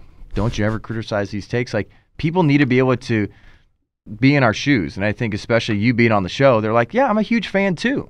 But you have great takes and you have a good mind for this stuff. And they're like, oh, I understand that too. Those are the conversations I'm having with my friends or my buddies or a group chat or whatever's going on. Here's how you can view it as a fan. And I think that stuff's kind of fun because the way sports media's landscape is going, we are so used to just raw reactions. Obviously, for us, we do a hell of a lot of research. We make sure we work really, really hard for every show, that we are competent in what we say. There's definitely times where I'll say stuff off the cuff, and I'm like, off the cuff, and it's like, well, that actually wasn't that accurate, and they hope that we fix that a little bit later. What always gets me is saying the wrong name. My goodness. But I mean, that stuff happens, and that's okay. And I think here, as we continue to build this show, like really emphasizing for everybody watching and listening that there's a show like this that's always been needed. Clay Travis, he did a great job with Outkick the Coverage, but now he's with Buck Sexton. You know, Outkick the Coverage, their whole website, they do a great job. We've had a few people from there on the show, but there is a cultural aspect inside of sports and politics in sports where you need to hear the right side of the conversation. We don't really want to beat you over the head with right-wing politics, but if there's times where they're going to talk about the Rooney Rule, it's like we're going to talk about what that means for culture and society. Is this actually a good thing? Or you have LeBron say something, or you have some other athlete or organization or coach say something. We're going to say, here's how you can view this, because you're basically just getting, and we're not here to indoctrinate people. We're here to educate people on the other side of the conversation, because I feel like there's places like ESPN, we're going to bash on it a lot, because I feel like you got one side that is all you're getting, and we hope, especially with the conversations we have here on Sunday, shows we have during the week, that's like, hey, this is what this means, and here's our opinion as well. We can have an opinion without being canceled, and that's a blessing. Absolutely. Well, it's been a lot of fun, John. It's definitely been a lot of fun. Brian, you are the man. Everybody, thanks so much for tuning into this Sunday conversation. Hopefully you enjoyed getting to know both of us a little bit more. If you are not subscribed to us on YouTube, make sure you subscribe. Press the bell. You'll get notified for all our great content we have every single week. You can follow us on Instagram at TPUSA Breakaway. If you don't like looking at our faces, I don't understand why. But if you just want to listen, you can listen to us on Apple and Spotify. Make sure you follow us, subscribe, leave a 5-star review. Bryan Farnsworth, thank you so much. Twice. I'm Jon Root. Go Sports.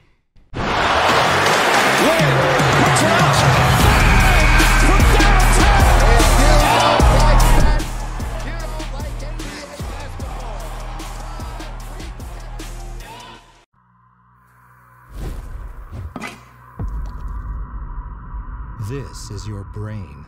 This is your brain on socialism.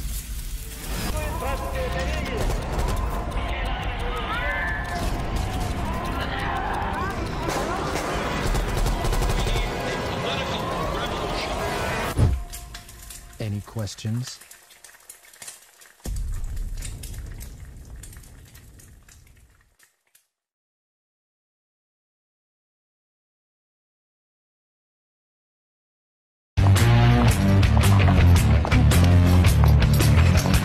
The stroller's retarded.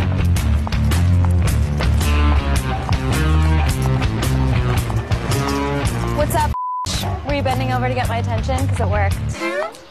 This is my baby. What's his name? Sean. Or Liam. I mean, Sean. Hi. Do you think he looks like me? Yeah. Would you consider me a MILF?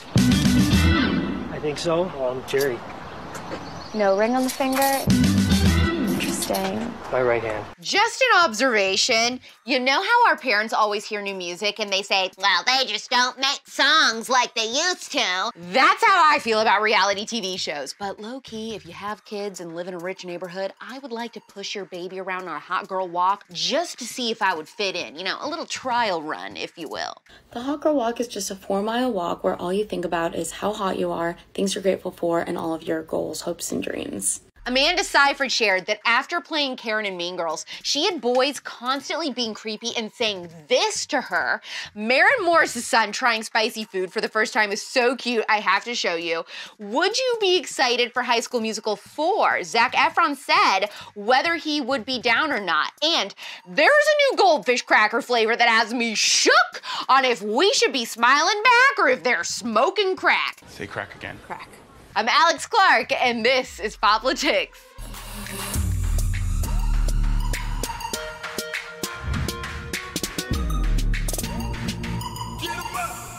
The first time you watched Mean Girls, was your favorite character Katie, Caddy, Gretchen, Regina, or Karen? God, Karen, you are so stupid. Marie Claire sat down with Amanda Seyfried for an in-depth interview on her career and different films she's been a part of, and the whole interview is really good, especially if you love The Dropout on Hulu like me, but they also talked Mean Girls, and I thought what she had to say was pretty juicy. You want to do something fun?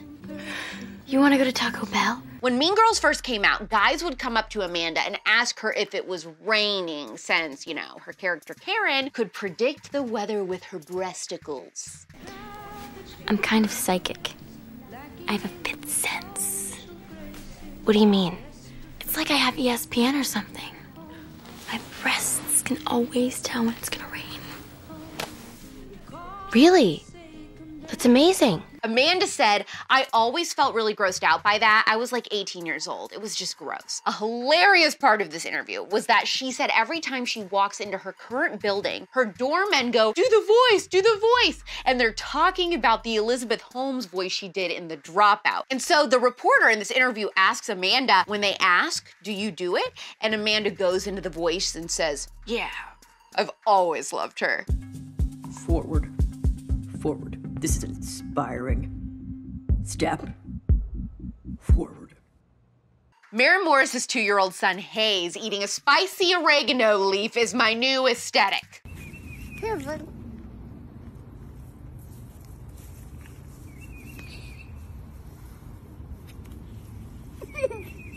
Be honest, were you a High School Musical fangirl? Full disclosure, I was not. I just don't really do musicals, you know? And the fashion, I was not impressed. Maybe this is a controversial opinion, but if I'm gonna watch a movie about high school, there either needs to be a Regina George or a serial killer. Sharpay is not Mean Girl middle ground. I just ate a peanut. But if you were, you'll be excited about this. I think Zac Efron is down to do a High School Musical 4. All right. Of course, of course. I mean, yeah, seriously, it's having the opportunity to, in any form, go back and work with that team would be so amazing. Yeah, my heart's still there, so that would be incredible. I hope it happens. TBH, if they're going to do another movie, they should just do it while all the stars are still somewhat young and hot.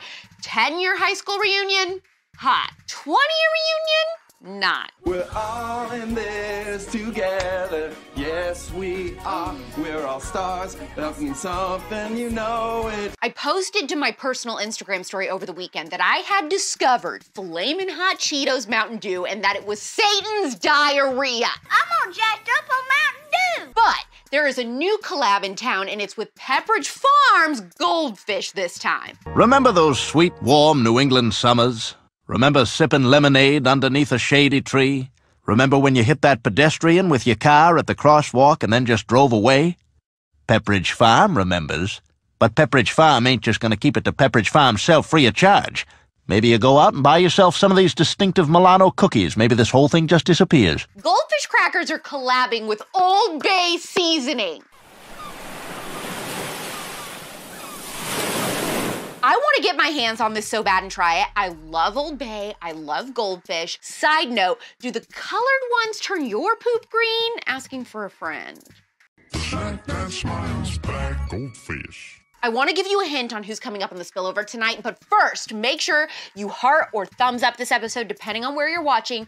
Discuss your hot girl walk routine, if you would be down for a High School Musical 4, and if you think Old Bay Goldfish sounds good. What do you think the best reality show of all time is, by the way? Post today's episode to your story with a poll and ask people if Nicole Richie is you as a mom, and then hit the save button. Also, we are still testing out the episodes coming out at a later time this week to see if you prefer 4 p.m. Eastern or 6 p.m. Eastern better. Your hint on the guest for the spillover this week is actually that it's 2 guests. They are considered very controversial in the influencer space and are also quite famous for their celebrity family drama. Any guesses? We're back tomorrow at 6 p.m. Eastern, 3 p.m. Pacific as we try this new timeout. It's pop culture without the propaganda every single day. I'm Alex Clark, and this is POPlitics. Clearly, POPlitics is best served visually, but you can also listen to POPlitics if you just want the audio. Subscribe to us anywhere you get your podcasts: Apple, Spotify, iHeart, TuneIn, and more. Also, make sure that if you are listening to the podcast version, you leave us a 5-star review. And don't forget, subscribe to POPlitics on YouTube.